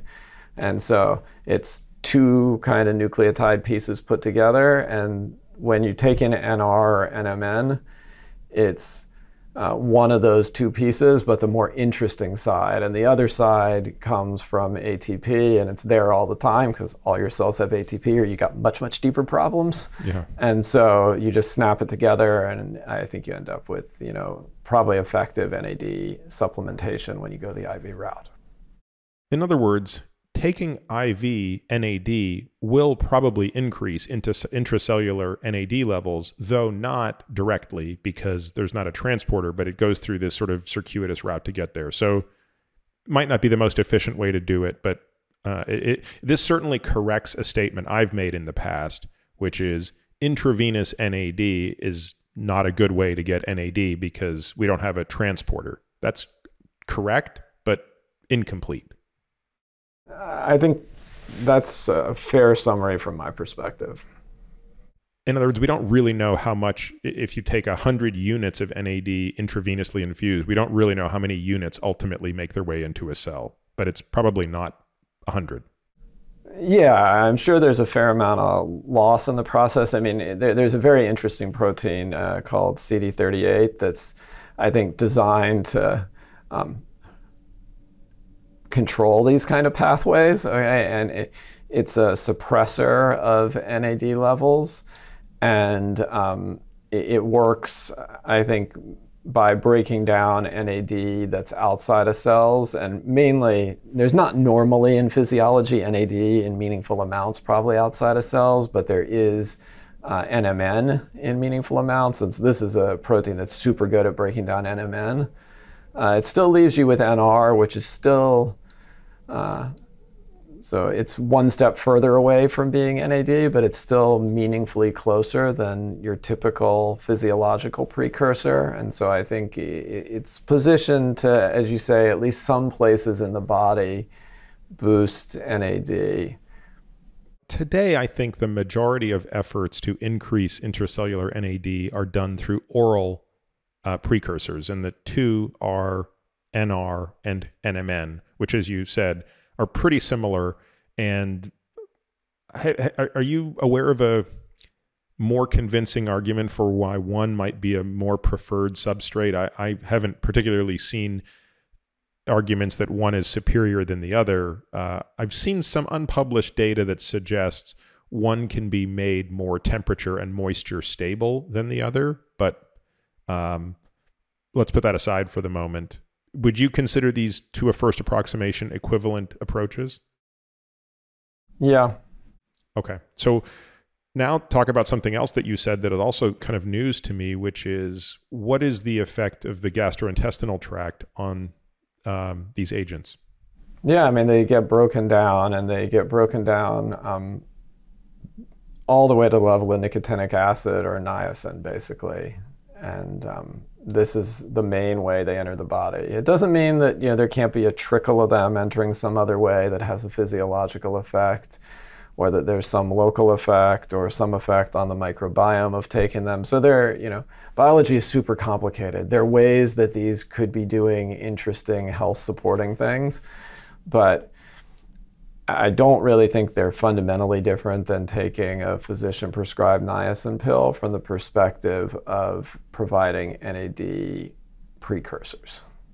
Now, a physician prescribed niacin pill, when people used to take niacin for hyperbeta lipoproteinemia, right? Which is really obviously there's probably still some patients out there who take niacin, unfortunately, but it wasn't uncommon to get a real flush from the medication. Now, I don't remember what doses people were taking, but I feel like it was on the order of grams, not milligrams. Yep. Do you recall how much niacin you would need to give somebody for them to experience an actual flush? I think it was a few grams. I think that's where my recollection is too. Okay. So is that the reason people don't experience a flush with NR and NMN? Because they're typically taking, 500 milligrams to 1 gram, and that's simply not going to produce enough niacin to reach that threshold? Yeah, they're also kind of niacin prodrugs, so they probably are delayed absorption forms of niacin, so that may smooth things out enough. So they may be better tolerated, but I think this is how I'd fundamentally think about them, is that they're niacin prodrugs. Your lab has done some of the flux work on this, correct? What are some of the most interesting things you've learned about how NR and how NMN, when given orally, end up in different tissues, and what the effect is in the liver versus the muscle versus the plasma? Yeah, I think the main thing you see is that, these are converted to niacin. They will raise niacin, particularly niacin heading to the liver out of the gastrointestinal tract. So in what we call the portal circulation that connects, your intestine to the liver very effectively. And that, other than that, their effect on boosting their own circulating levels is somewhere between subtle and vanishing. I'm still not sure which of those two it is, but I think they certainly remain in the bloodstream much less abundant than nicotinamide, which is the thing the liver is normally producing to feed NAD precursor to the tissues of the body.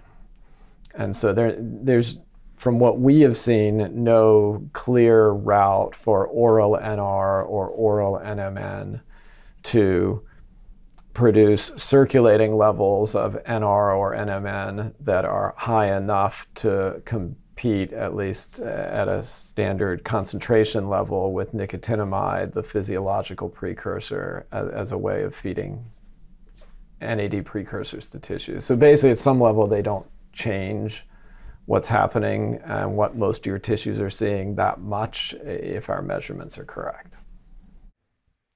Where do you think you could be fooled on this? I mean, I know that's a question every scientist or every good scientist asks themselves that question, right? How can we be fooled by our measurements? I'm sure you've thought about this. Where do you see the opportunities in this particular case to be misled? Yeah, I mean, it could be that, there are local effects of NR or NMN on the intestine that are really important. It could be that their availability impacts the microbiome in important ways. The microbiome can have big effects on health. It could be that even though the amounts of NR that may reach the liver, or even lower amounts that may reach the heart or something, are really small, that there's a subset of cells there that are really NR preferring because maybe they're really deficient in using nicotinamide. And maybe getting even small amounts of NR to those cells is meaningful. So I think these are all possibilities that we're very much open to. But my base assumption is that often the obvious is true, and here the obvious would be the physiological system just isn't that impacted by this particular type of oral supplement. Do you think there's any chance that with chronic administration, you'd see something different? Because I'm assuming in these experiments, you're not seeing the effect of these chemicals being ingested chronically, or are you? No, I think it could be. I mean, human can be different than mouse, okay? First of all, it's another important thing that I say. Yeah. We haven't done these experiments in human. I think someone, if they aren't already, should do these experiments in human. Chronic versus acute. So there's a bunch of variables that could alter things. Based on what you know now, if the hypothesis is true, if giving, let's not talk about the route. If restoring intracellular NAD levels at 50 to the level they were at when you were 20 would improve some measure of performance. Based on what you know today, what do you hypothesize would be the most efficient way to restore NAD levels? Yeah, I mean, I guess, IV is the promising way to do the restoration. I'm not very convinced about the first hypothesis.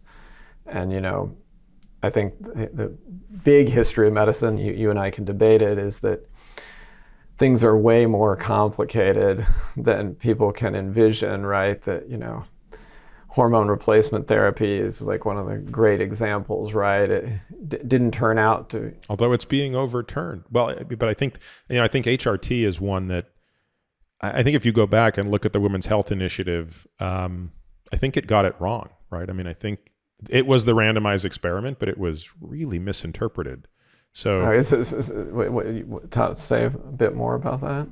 Maybe I picked up on the wrong thread of where you were going, but I assumed what you were going to say was, look, the epidemiology in the 80s and 90s was that giving women hormones post-menopause was a good thing. And then the Women's Health Initiative came along and said, no, it's a bad thing. I assume that's what you were going to say. And what I was going to say was, actually, no, I think that's actually misleading. I think if you actually go back and look at the Women's Health Initiative, it was just an awful example of how to misinterpret a study. I think there was no increase in the risk of breast cancer. And if there was any increase in the risk of breast cancer, it probably had nothing to do with the estrogen that the women were given. When you actually look, for example, at the relative risk and absolute risk different in those cohorts. So remember, the Women's Health Initiative had 3 cohorts. You had your full placebos. Well, technically it was 2 parallels, right? So you had the placebo versus estrogen only in women who did not have a uterus. And then you had placebo versus estrogen plus MPA, the synthetic progesterone. So in the estrogen only versus the placebo, there was a non-statistical significant reduction in the risk of breast cancer. So there was a hazard ratio of about 0.8 or 0.79 or 0.81, something like that. But it didn't quite reach statistical significance. But trending towards estrogen actually reduced the risk of breast cancer. In the estrogen plus MPA group, there was a barely statistical significant increase in the risk of breast cancer. I think the hazard ratio was, I want to say it was about 1.24, 1.25. And the p-value was exactly 0.05 or 0.049 or something like that. So at the surface, you'd say, gosh, this is increasing the risk of breast cancer. And what was talked about was it was a 25% increase in the risk of breast cancer. But to talk about the relative risk increase without talking about the absolute risk is obviously irresponsible. If you look at the absolute risk change, it was 0.1%. It was 1 in 1,000. And that says nothing about a lot of other methodologic issues with the study, including the fact that, in my opinion, a more plausible hypothesis was that the MPA was more the issue than the estrogen. But the estrogen gets all the attention, right? So estrogen causes breast cancer, gets the attention. And, if you look at subsequent studies, I don't think we see that to be the case. So I'm going to hypothesize or predict that in 10 years, I think that we'll look back at what happened to a generation of women, which I think is really unfair, in that basically an entire generation of women got deprived of hormones because of, I think, a really poorly interpreted study. But your point notwithstanding, sometimes the obvious is not obvious. Sorry for the digression. Well, yeah, but that was super interesting, and I thought there was some cardiovascular risk data in that study that was surprising, but it's it much better than me. Yeah, I think on the cardiovascular front, there probably is a slight increase in risk with oral estrogen because of the hypercoagulability. I also think it speaks to understanding the use case. Today, very few women on hormone replacement therapy are given oral estrogen. The preferred route of administration is a patch, something like a Vivel dot, where you're given topical estradiol and you get all of the benefits of the reduction of vasomotor symptoms, the incredible benefits that you see on bone health without any of the hypercoagulability and cardiovascular. So now we actually see the reverse. Now there's a very clear trend, not just trend, it's statistically significant. There's a very clear reduction in cardiovascular mortality. All right, so that's a great example where you had to give by the right route of administration, right, in order to get the net positive health benefit, right? And I mean, I think, right, NSAIDs, Advil, another one, right? People knew they had a lot of side effects, but everybody assumed that they were kind of counterbalanced by the fact they were reducing coagulability and that this was going to be cardioprotective, right? And I don't know if you're going to tell me that you still believe that, but no, I don't. Most people don't, right? Yeah. And so anyway. So really where you were going, I think, is you were saying, look, you might even just reject the outright hypothesis, like this idea that, yeah, we do observe a 10 to 20% reduction in NAD levels as we age. You haven't even bought the first hypothesis, which is even if I could magically deliver 20% more NAD to a 50-year-old, you're not sounding very convinced that that's going to improve quality or length of life.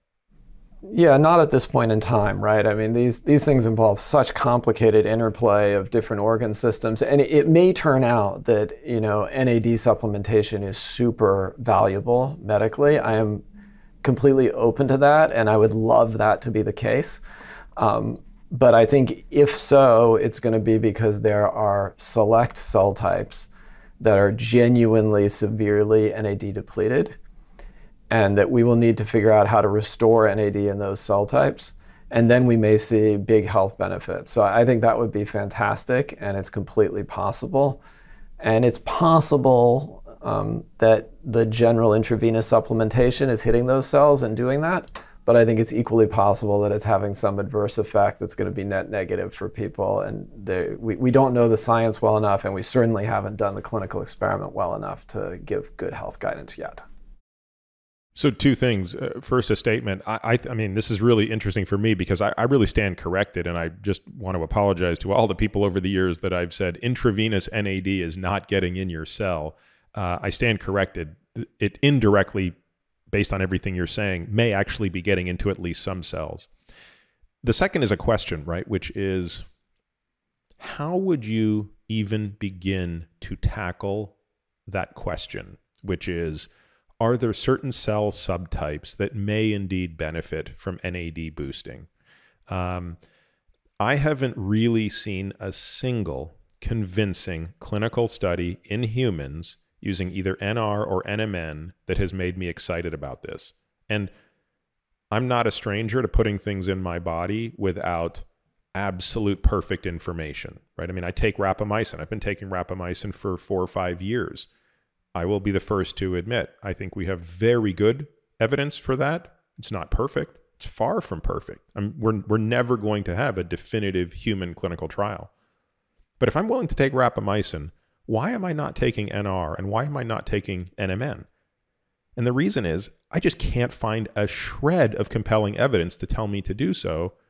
And I'm in the same boat you're in. I'd love it if there was, because it's a pretty easy, safe thing to take. So what study needs to be done to help someone like me, a reluctant NADer, get on the NAD train? I think we need to, first of all, map better the basic pharmacology of NAD in animals and human. I mean, that's quite doable, and this is something that we as a field are doing, and there are a lot of great people doing this, but we can do more. And better. Then we need to have the technologies to look at this at cellular resolution rather than bulk resolution. So this is something we're pushing very hard to develop, the ability to take a slice of tissue and say, what's the heterogeneity across cells in NAD levels? And I think that'll be very helpful, because if we see that that's really scattershot in aging and homogeneous in young, then you have your answer that, all that we need is for 1 in 10 cells at any time to be really NAD depleted. And we view that 10% reduction not as some tiny wiggle down, but as 1 in 10 cells being on the road to a catastrophic outcome, okay? And so I think this is going to be a really important measurement. And I think the field will get there over the next, few years, not instantly. And then ultimately we need successful clinical experiments, right? And I think there have been some really persuasive experiments in animals, with, for example, I think there are experiments on reversing, bad outcomes after renal ischemia. And so it'd be good if we could find niche experiments where there's a very strong effect in animals, a very quick clinical readout, right? You have a ischemic renal event and you do the supplementation and you get a benefit or you don't. So I don't think the right way to go about it. How was it administered in that experiment? I don't think I remember that one. I may not get the details of that right. So, but I think I would just say conceptually, we need to find the strongest animal proof of concept that can be translated into a small but definitive clinical trial and prove that this really can do something beneficial in the right context. And then from there, you can think about kind of, expanding the indication to general health betterment. Who's the natural owner funding-wise of this investigation? I mean, is NIH, is this a question NIH is interested in? I mean, indirectly through the ITP, Rich Miller, Randy Strong et al. have already done an NR test in their very rigorous tried and true model. As you know, that failed, right? So NR did not extend life. Is NIH still interested in this question enough to continue funding it? Where is your funding for this level of investigation coming from? We mainly try to help the real NAD expert labs by, doing the flux studies, facilitating measurements, but, it's not the bread and butter of my life. I'm probably about an observer at the same level as you of this field, broadly speaking. I think there's money in NIH for interesting science, and so this is too central to metabolism and too much public health interest for so you're not worried you're not worried this is not going to run up against a No, and I think biotech is interested in this, and there's very interesting ways to do this pharmacologically, and so we may see those mature faster. CD38 inhibitors. Obviously, there's a whole different financial structure there, right? If you can make a patent-approved, medicine, and all that economic incentive is great for driving. First, science answers and then clinical answers. What are the top labs right now in your mind in studying NAD and its precursors or ways to increase it? Oh gosh, I think I'm too much of an outsider to get into naming names on that. I'm going to only get myself in trouble other than to credit Joe Bauer for being a fantastic collaborator. Yeah, you'll fail to mention somebody. Fair enough. Okay, let's pivot to the final thing I want to really get into, Josh, which is cancer metabolism. It kind of ties in so much of what we've talked about, and that's how you and I reconnected 5 or 6 years ago at a conference, and then obviously a number of times since then. So, the irony of it is, right, you do your Ph.D. in the inner workings of how the immune system works, but you're not particularly interested in cancer at the time. You come back to academia as a metabolomics experiment, as a metabolomics expert, and now you've kind of wound your way back to oncology in a way. So tell me a little bit about that journey, right? How did you go from this profound interest in metabolism, metabolomics, and fluxomics to realizing a beautiful application for this is in the field of oncology?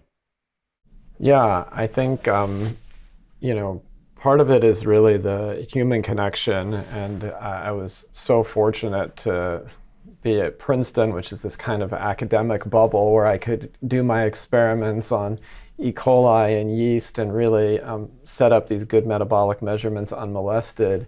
But then, also we're close to Penn, and at some point I got a call from the head of the Penn Cancer Center at that point in time, Craig Thompson, saying he wanted to visit.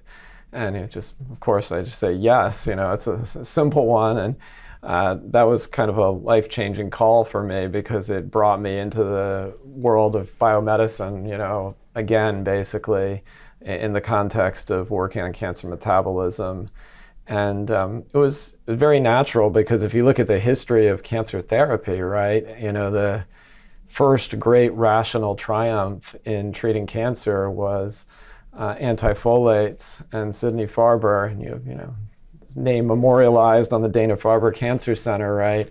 And so this is really the origins of how cancer was rationally treated by targeting metabolism, and it just got understudied for so many years. And it was a very natural re-entry point for me, because cancer you can study as isolated cells in a culture dish, much as we were studying E. coli and yeast. And so that was much more comfortable to me in, you know, the 2008 or whatever time frame than, you know, starting to work on mice. So I'm delighted that we got back to mice a few years after that. What year did Craig leave Penn to go to Memorial Sloan Kettering? Must have been shortly after he invited you over, right? Yeah, a few years after, I think. So, yeah. And So people like Craig, who I have not had on the podcast, but I'd love to, but Lou, who I have, you know, when you think about cancer metabolism today, I mean, it's just a booming field, right? I mean, I would argue, and no disrespect to people in different fields, but that cancer metabolism and immunotherapy are really two of the most promising and exciting areas in the field today, which were two things we didn't have a single word about in medical school, right?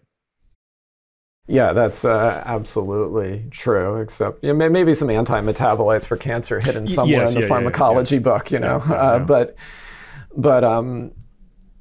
Yeah, I think, you know, one of the most exciting things is going to be the interface of those two fields also, and we see this with, you know, microbiome composition being predictive of whether immunotherapy works. Amazing work from Jennifer Wargo showing that, you know, fiber can promote the effectiveness of immunotherapy, and so we're seeing that connection also. Soluble or insoluble? Yeah. TBD, okay? So we're very excited to work on that answer, and then, you know, there are different flavors of soluble fiber, and so I have my pet dreams for how this may work mechanistically, but I think it's going to be an incredibly important interface. Wow. So tell folks a little bit about what it is about cancer cells that makes their metabolism distinct from their non-cancer counterparts, but within the same tissue even. Like if you want to compare adenocarcinoma of the colon or breast or prostate and look at the perfectly normal non-cancer cell sitting right next to it. I mean, we typically talk about two hallmarks of cancer, right? We talk about the inability to respond to cell cycle signaling. So this is why these silly things just keep growing even when they're told stop growing. And then the capacity to metastasize, to basically pick up, leave, go grow in a new site. But what is it about them metabolically that also is a piece of their signature? Well, cancers tend to be glucose users. And, you know, once you step back and think that, you know, in the fasted state in particular, using glucose is a weird thing rather than a default thing, okay? And that the default thing is to use fat and lactate, then the fact that cancer uses glucose is very distinctive.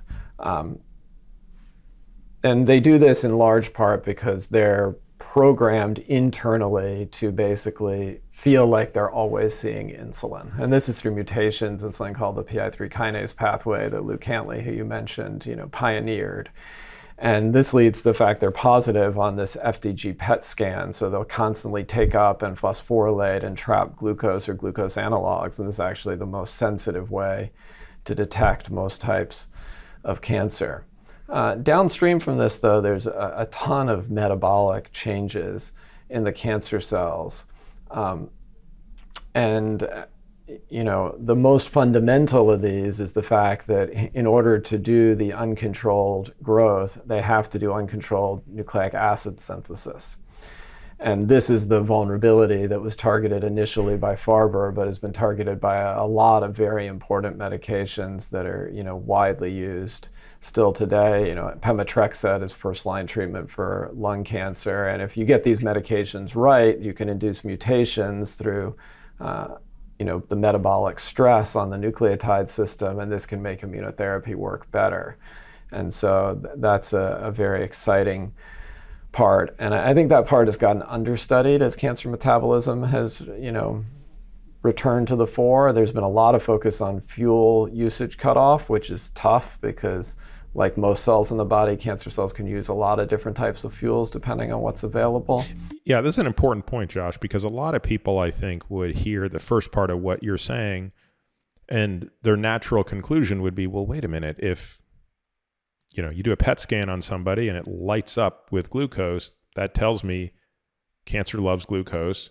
Ergo, the way to treat cancer, don't eat glucose. The problem with that logic is no matter how little glucose you eat, you still have plenty of glucose in your circulation. I mean, even if you're in a complete state of starvation, again, going back to George Cahill, 40 days of starvation, they still had 3 millimole of glucose in their circulation 40 days out. So there is no way to eliminate glucose. Now, an argument could be, but you're going to minimize insulin. So I guess the question becomes, is minimizing insulin actually more important than minimizing glucose? But the idea of starving cancer seems potentially overly simplistic, right? Based on everything we've already talked about. Yeah, I think starving cancer is very, very hard. And as you say, getting circulating glucose to go meaningfully down below, the healthy 89 where you last measured yourself is very, very difficult. And even if you could do that, it's not going to prevent the cancers from having access to internally stored fuel for a while in the form of glycogen, and then ultimately to amino acid fuel and fat fuel and lactate fuel, ketone body fuel. And we've shown very clearly that cancer can use all of those things. Okay? So they're all valid inputs. They can't replace glucose in the test tube, but it's not easy to cut off the cancer fuel supply, especially not without cutting off some other critical fuel supply, the immune cell fuel supply, right, which would be a disaster, or the brain fuel supply, which would be an even more acute disaster. This idea that there's a way to exploit the metabolic, I don't want to say limitation, but I would just say quirk of cancer in a way that also augments the immune system. Say a bit more about that, because that's both fascinating intellectually, but also elegant in that it's mechanistically in line with a bias I have, which is cancer is really going to be hard to, get under control. So, hoping for a stalemate where you use multiple modes of action is probably a better strategy than hitting really hard on one lever. Again, it's a bias of mine, but at least I can acknowledge it. Yeah, well, I think we're seeing a lot of moves to try to make cancer into a chronic disease where the therapies are not so terrible. And, certainly hitting the nucleic acid side of cancer is something people are trying for, maintenance therapy. And I think we need to think about that whole side of cancer metabolism fresh, because I think there are targets waiting to be developed there. I think, if they create nucleotide imbalances, which is a natural thing to do when you hit that system, then nucleotide imbalances are drivers of mutations, and mutations in cancer cells are drivers of immune response to cancer. So that's one very appealing avenue. So in other words, interrupt their ability to synthesize DNA, they will create more mutations. More mutations is more shots on goal for the immune system. Exactly. So I think that's one really exciting avenue. Another exciting avenue is to apply a very strong stress to the cancer while putting pressure on their fuel supply. And so I think it's very hard to think that you're going to put so much pressure on the fuel supply, okay, that alone is going to make the tumor slow or even more optimistically regress or something. But if you come in with chemotherapy, for example, that's already targeted preferentially, not perfectly, right, to the tumor, and then you pair that with something like ketogenic diet, which is lowering insulin, lowering glucose, then we at least see in animal models that this can be a very powerful combination. We see that the tumors start to deplete glucose in response to the chemotherapy, whether that's because their vasculature is breaking down or whether that's because they have heightened glucose demand because they're having mitochondrial damage from the chemotherapy. I'm not sure. but we see that chemotherapy lowers glucose in the tumor intrinsically. And then if you come in with a diet that lowers glucose availability, this becomes stronger, right? And then you can get to really low tumor glucose. And we see pretty big improvements in outcome in mouse experiments. Hopefully they'll translate to the clinic. We have a clinical trial open on this now. And what's the best tool we have besides the conventional, and maybe it is simply the conventional, in terms of ways to interfere with their nucleic acid synthesis? Is it literally just going back to old school chemotherapeutics that do that? Well, for the moment, right, yes. I mean, for the moment, pemetrexed is probably the most successful clinical agent, but, you know, gemcitabine and, you know, other things of this sort are, you know, all well used as part of the armamentarium. But I think we need to think fresh. I mean, I'll say on this front, it's really interesting to me that when we were in medical school, you know, I thought we would not see a cure in our lifetimes for hepatitis. Yeah, and look at that now, huh? And look at that, and that was mainly nucleoside we were told analogs. That. I mean, I remember being told, like, there were two things that are absolutely, because I remember talking about this as, why can't there be a vaccine for Hep C? And it's like, you'll never be able to vaccinate a flavivirus. Okay, well, that still turns out to be true, but you'll never cure Hep C. And yeah, lo and behold. And this is just nucleoside analogs as the centerpiece of this, right? And so the fact that there's clearly untapped potential there.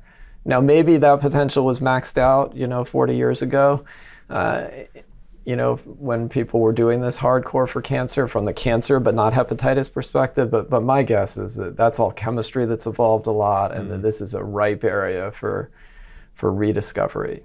Well, it's interesting you mentioned gemcitabine because, of course, that's, you know, one of the first line agents for pancreatic cancer. And if I'm not mistaken, you have a particularly keen clinical interest in pancreatic adenocarcinoma. Is that correct?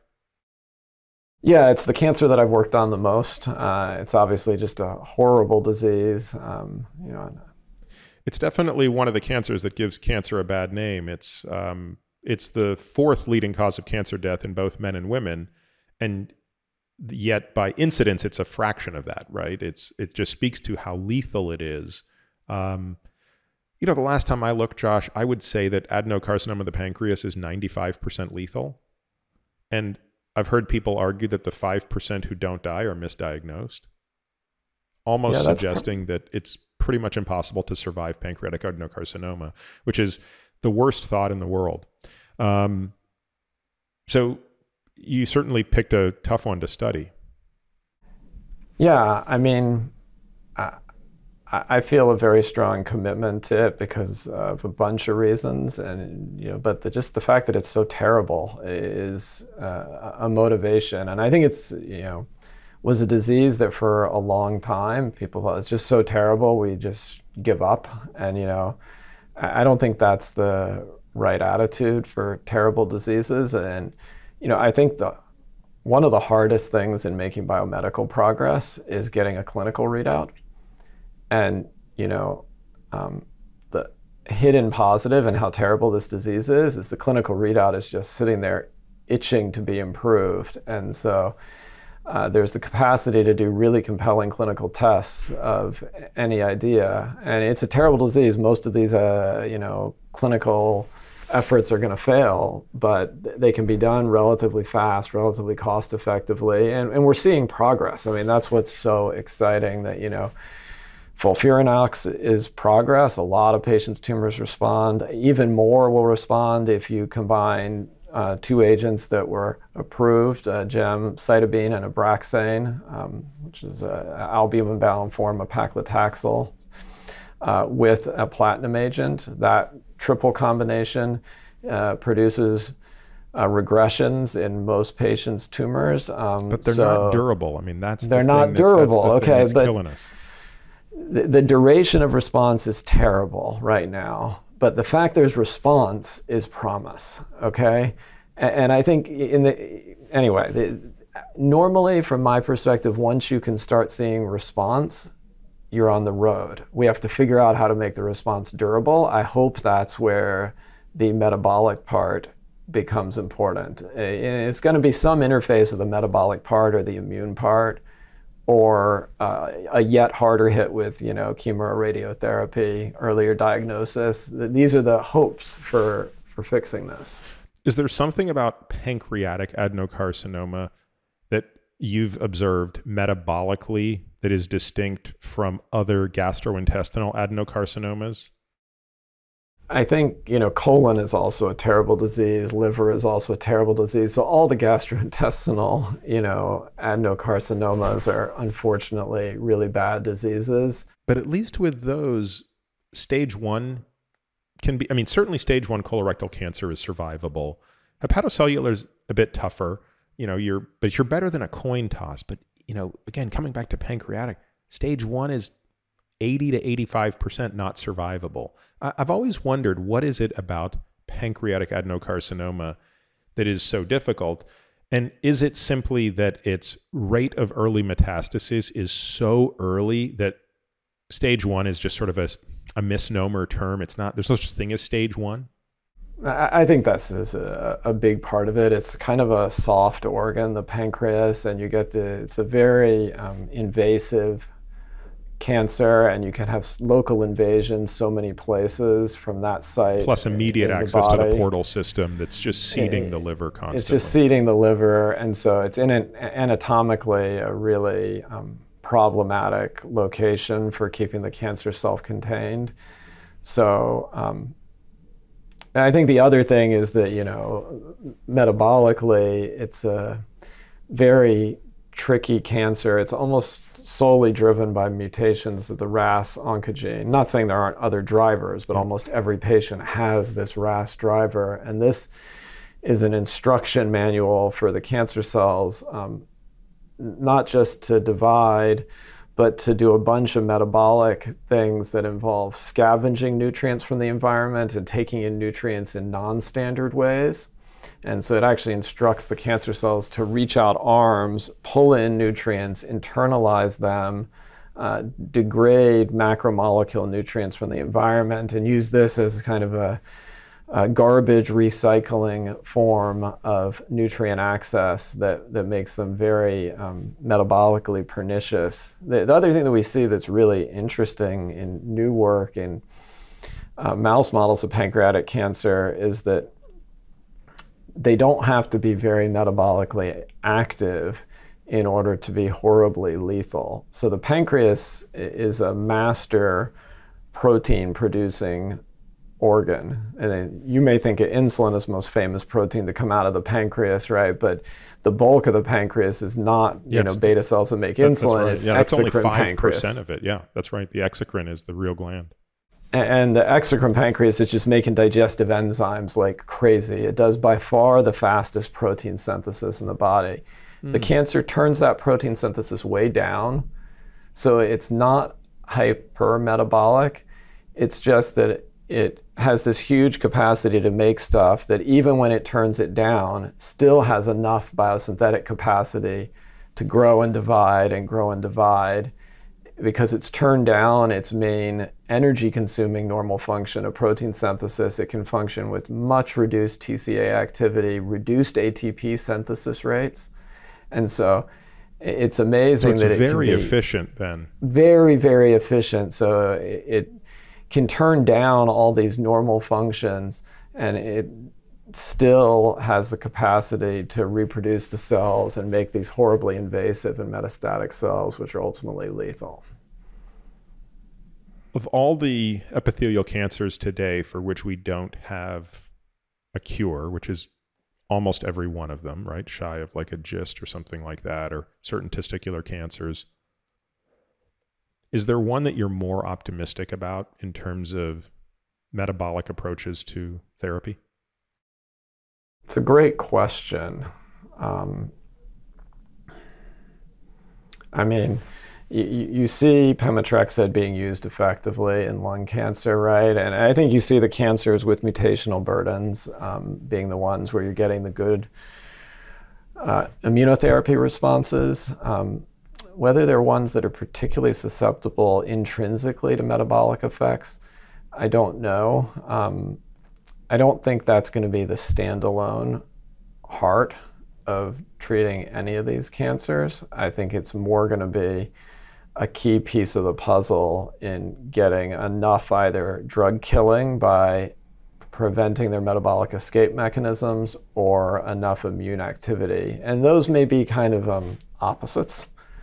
So you may need also kind of cyclic therapies where you go through rounds of metabolic suppression in order to keep things calm while you can, and then periods of metabolic augmentation that are really directed at augmenting the immune system. And I'm a big believer that there's metabolic limitations on immune response to cancer, and that if we can overcome them, we will have major therapeutic benefits.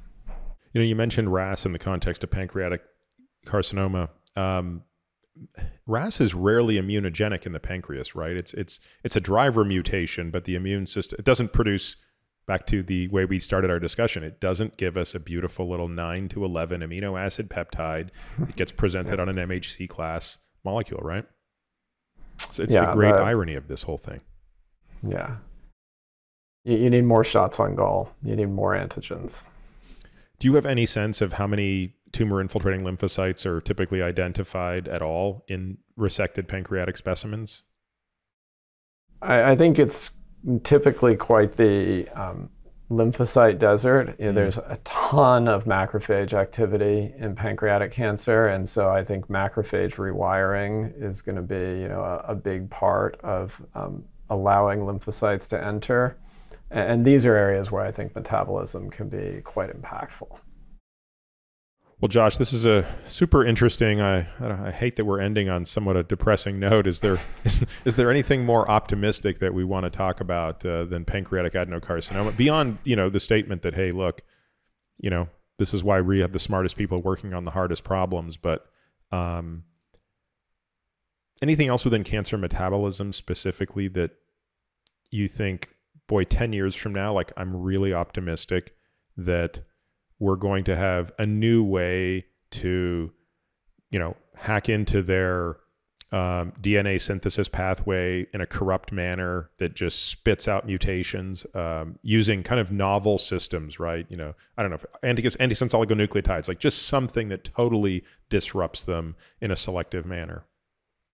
I think my big hope on this front is that we're going to be able to have some combination of directed metabolic immune supplements and diet that really work with therapy to treat cancer. I mean, cancer is such a discrete disease. The clinical trials are so manageable. And the fact that things are metabolically messed up in the tumors so incredibly clear, and they're so clearly messed up in a way that's favoring the wrong kind of immune cells. And so ultimately, through either some sort of supplement or diet, we're going to be able to reverse that, and we're going to make immunotherapy work instead of for 10% of patients, for a majority of patients. So that's my uplifting thought for you, is that metabolism will be part, along with better pure immunological therapies, of getting immune control of cancer over the coming decade.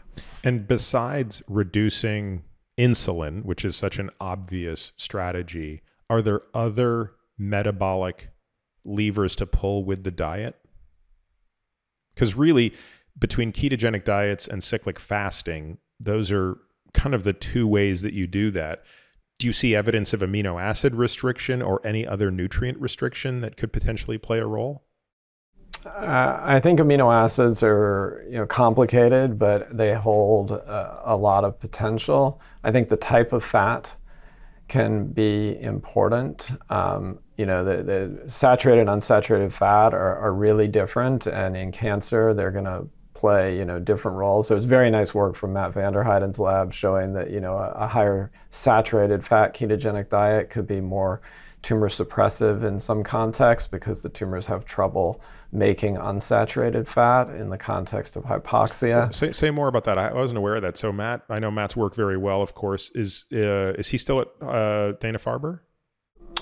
He's at the Koch at MIT, so he's actually head of the Koch now. Okay, and was this in prostate cancer? Institute. This was, I forget what cancer background he did it in. I think was in pancreatic, at least in part, but I'm not 100% sure. Okay. So that's super interesting. So a ketogenic diet that was higher in saturated fat posed a greater problem for the cancer cells because they couldn't make, presumably, the essential unsaturated fats. Exactly. So I think this is a interesting strategy. I mean, those effects were relatively subtle up to now, but it could be part of the picture. I think the really exciting part of the diet is also the parts that connect to the microbiome. So I think the fiber part, really working that out. And maybe total protein matters in ways that we don't understand and needs to be much like, maybe we need to not just think about cycling, fasting, and feeding, but cycling, for example, there's a time maybe when you want to come in with a lot of carbs in the absence of protein, and that may achieve something that creates a particular immune milieu. And then, you need protein in the right timing after that. So there's a lot of things we can do with timing of macronutrients that can be interesting. And it seems like an eternity before we'd be ready to study this in a human clinical trial because the permutations are so many. So do you feel like we have high throughput animal models where we can test these hypotheses and say, hey, this is one way to do this, and or we've looked at 10 ways to do this in animals, but these are the 3 most promising, so we're going to kind of go ahead and do these now? Yeah, I think, the good animal models of cancer are still not that high throughput, and there's a lot of challenges converting animal diet and human diet, right? And so, we'll come out with some work showing that, some of the most exciting dietary combinations are absolutely effective in animals, but they're not effective through the mechanisms that people thought before. And it's because even in animals, trying to get the diets aligned so that you really isolate variables is tough. But I think the fact that we're asking these questions that haven't been asked before is going to build momentum, and we're going to build this interface out over the next 5-year period in animals, and we'll do clinical work, as a field in parallel with that has an impact, and has an impact on patients' lives within the 5 to 10 year timeline, I hope. Do you worry that the challenges of, even if you came up with the right diet, so let's just assume 10 years from now, the answer is a cyclic ketogenic diet that has this much saturated fat, this much monounsaturated fat, this much polyunsaturated fat, this much glucose on this day, this much protein on that day. Like the formula exists, right? So this is almost an impossible thing, but that it's impossible to adhere to in the way that, a pill or a drug or an infusion is much easier? Or do you think that in cancer, because the stakes are so high, adherence will be unlike it is in any other field of medicine? No, we have to make it simple, right? I mean, this has to be clinically actionable. But I would go much more back to the first question that you asked maybe when I first mentioned the potential of immunotherapy and fiber, like, is it soluble fiber, is it insoluble fiber? And then there really are different flavors of soluble fiber. Now, maybe it's the gamish of them, or maybe it's one in particular. Maybe it's one isolatable molecule that relates to that. And when we have one isolated molecule, tiny molecule, that will more than double the number of complete responses you get to immunotherapy in mice. One tiny molecule smaller than glucose, okay? You already have that. We already have that as a metabolite, okay? And so I think we're going to get to so it could almost be nutritional supplements as opposed to wholesale these can be changes. Supplements. The dietary changes may be in a very acute way, just the way the patient comes in the hospital for a tough bout of chemotherapy or a tough surgery. Maybe we're going to go to a place where we take people's glucose in the hospital almost down to 0 for 12 hours, with a deep ketosis and some pharmacotherapy. at the time that we hit them really hard with chemo, and 24 hours of that, it's like night and day in terms of the overall effect. But it can't be asking patients to give up eating and giving up the joy of food. Yeah. Or another trial that we're starting now is a trial with SGLT2 inhibitor plus a low carbohydrate but not fully ketogenic diet to see if it can put people in ketosis. And then just looking forward to, would this be a convenient way to get the benefits of ketosis in cancer patients while still allowing them to have a little bit of, breaking bread with the family. Last question for you is totally random. I don't know what made me just think of this. Princeton is the only Ivy League school that doesn't have a medical school, correct? I think that's right. Is there, I mean, there's got to be a deliberate reason for that. Princeton is fantastic in everything. Do you know why it doesn't have a medical school? And is it just the proximity to Penn, or that it was assumed that that's where the collaborations would be? I mean, Princeton doesn't have a medical school because at its heart, Princeton is a hybrid of a college and a university. And it is an institution that, has the ultimate priority on undergraduate education. It's committed to that. It's best in world in that. And so I think in assessing how to be best in world at undergraduate education, the Princeton administration many times has asked the question, is having medicine on campus part of that? And the answer has always been, no, let's have a somewhat more pure intellectual environment and keep our focus on doing the very best training for undergraduates. And so it's a very conscious decision. It doesn't have a business school either, and I guess it's the same argument, right? There's no business school, there's no law school. So that's Princeton. It makes it very special. And it's good to have special places that are, distinct. I think that's a wonderful thing. Are you at all a fan of Richard Feynman's work? At a very light level, I guess I would say. That's the best way to put it. But it doesn't, there aren't places around Princeton that you go to see where, he, what eating club he was in or things like that. You don't look for the old places? No, I'm not a fan that way. I guess I read a giant biography of Oppenheimer, and they're filming the film of that on campus. So Matt Damon was apparently on campus. I'm guessing he's playing Oppenheimer, but I haven't checked anyway. But I guess I've become a small Oppenheimer fan after reading that intensive book. I have 3 of Feynman's books, meaning like books that were actually his. So I have his table of integrals from when he was in high school, and then 2 more advanced calculus books, one from when he was at Princeton, and then one from when he was his first professorship at Cornell. And that it's just, they're sacred to me, right? It's like his scribblings, like his notes all over these things, signed Richard P. Feynman, and like what his address was and things like that. So I've never made the pilgrimage to look for his eating club and things like that. It probably doesn't even exist anymore, but I just wondered if you'd been on the tour. No, but you should come down. There definitely have been some, awesome Princetonians.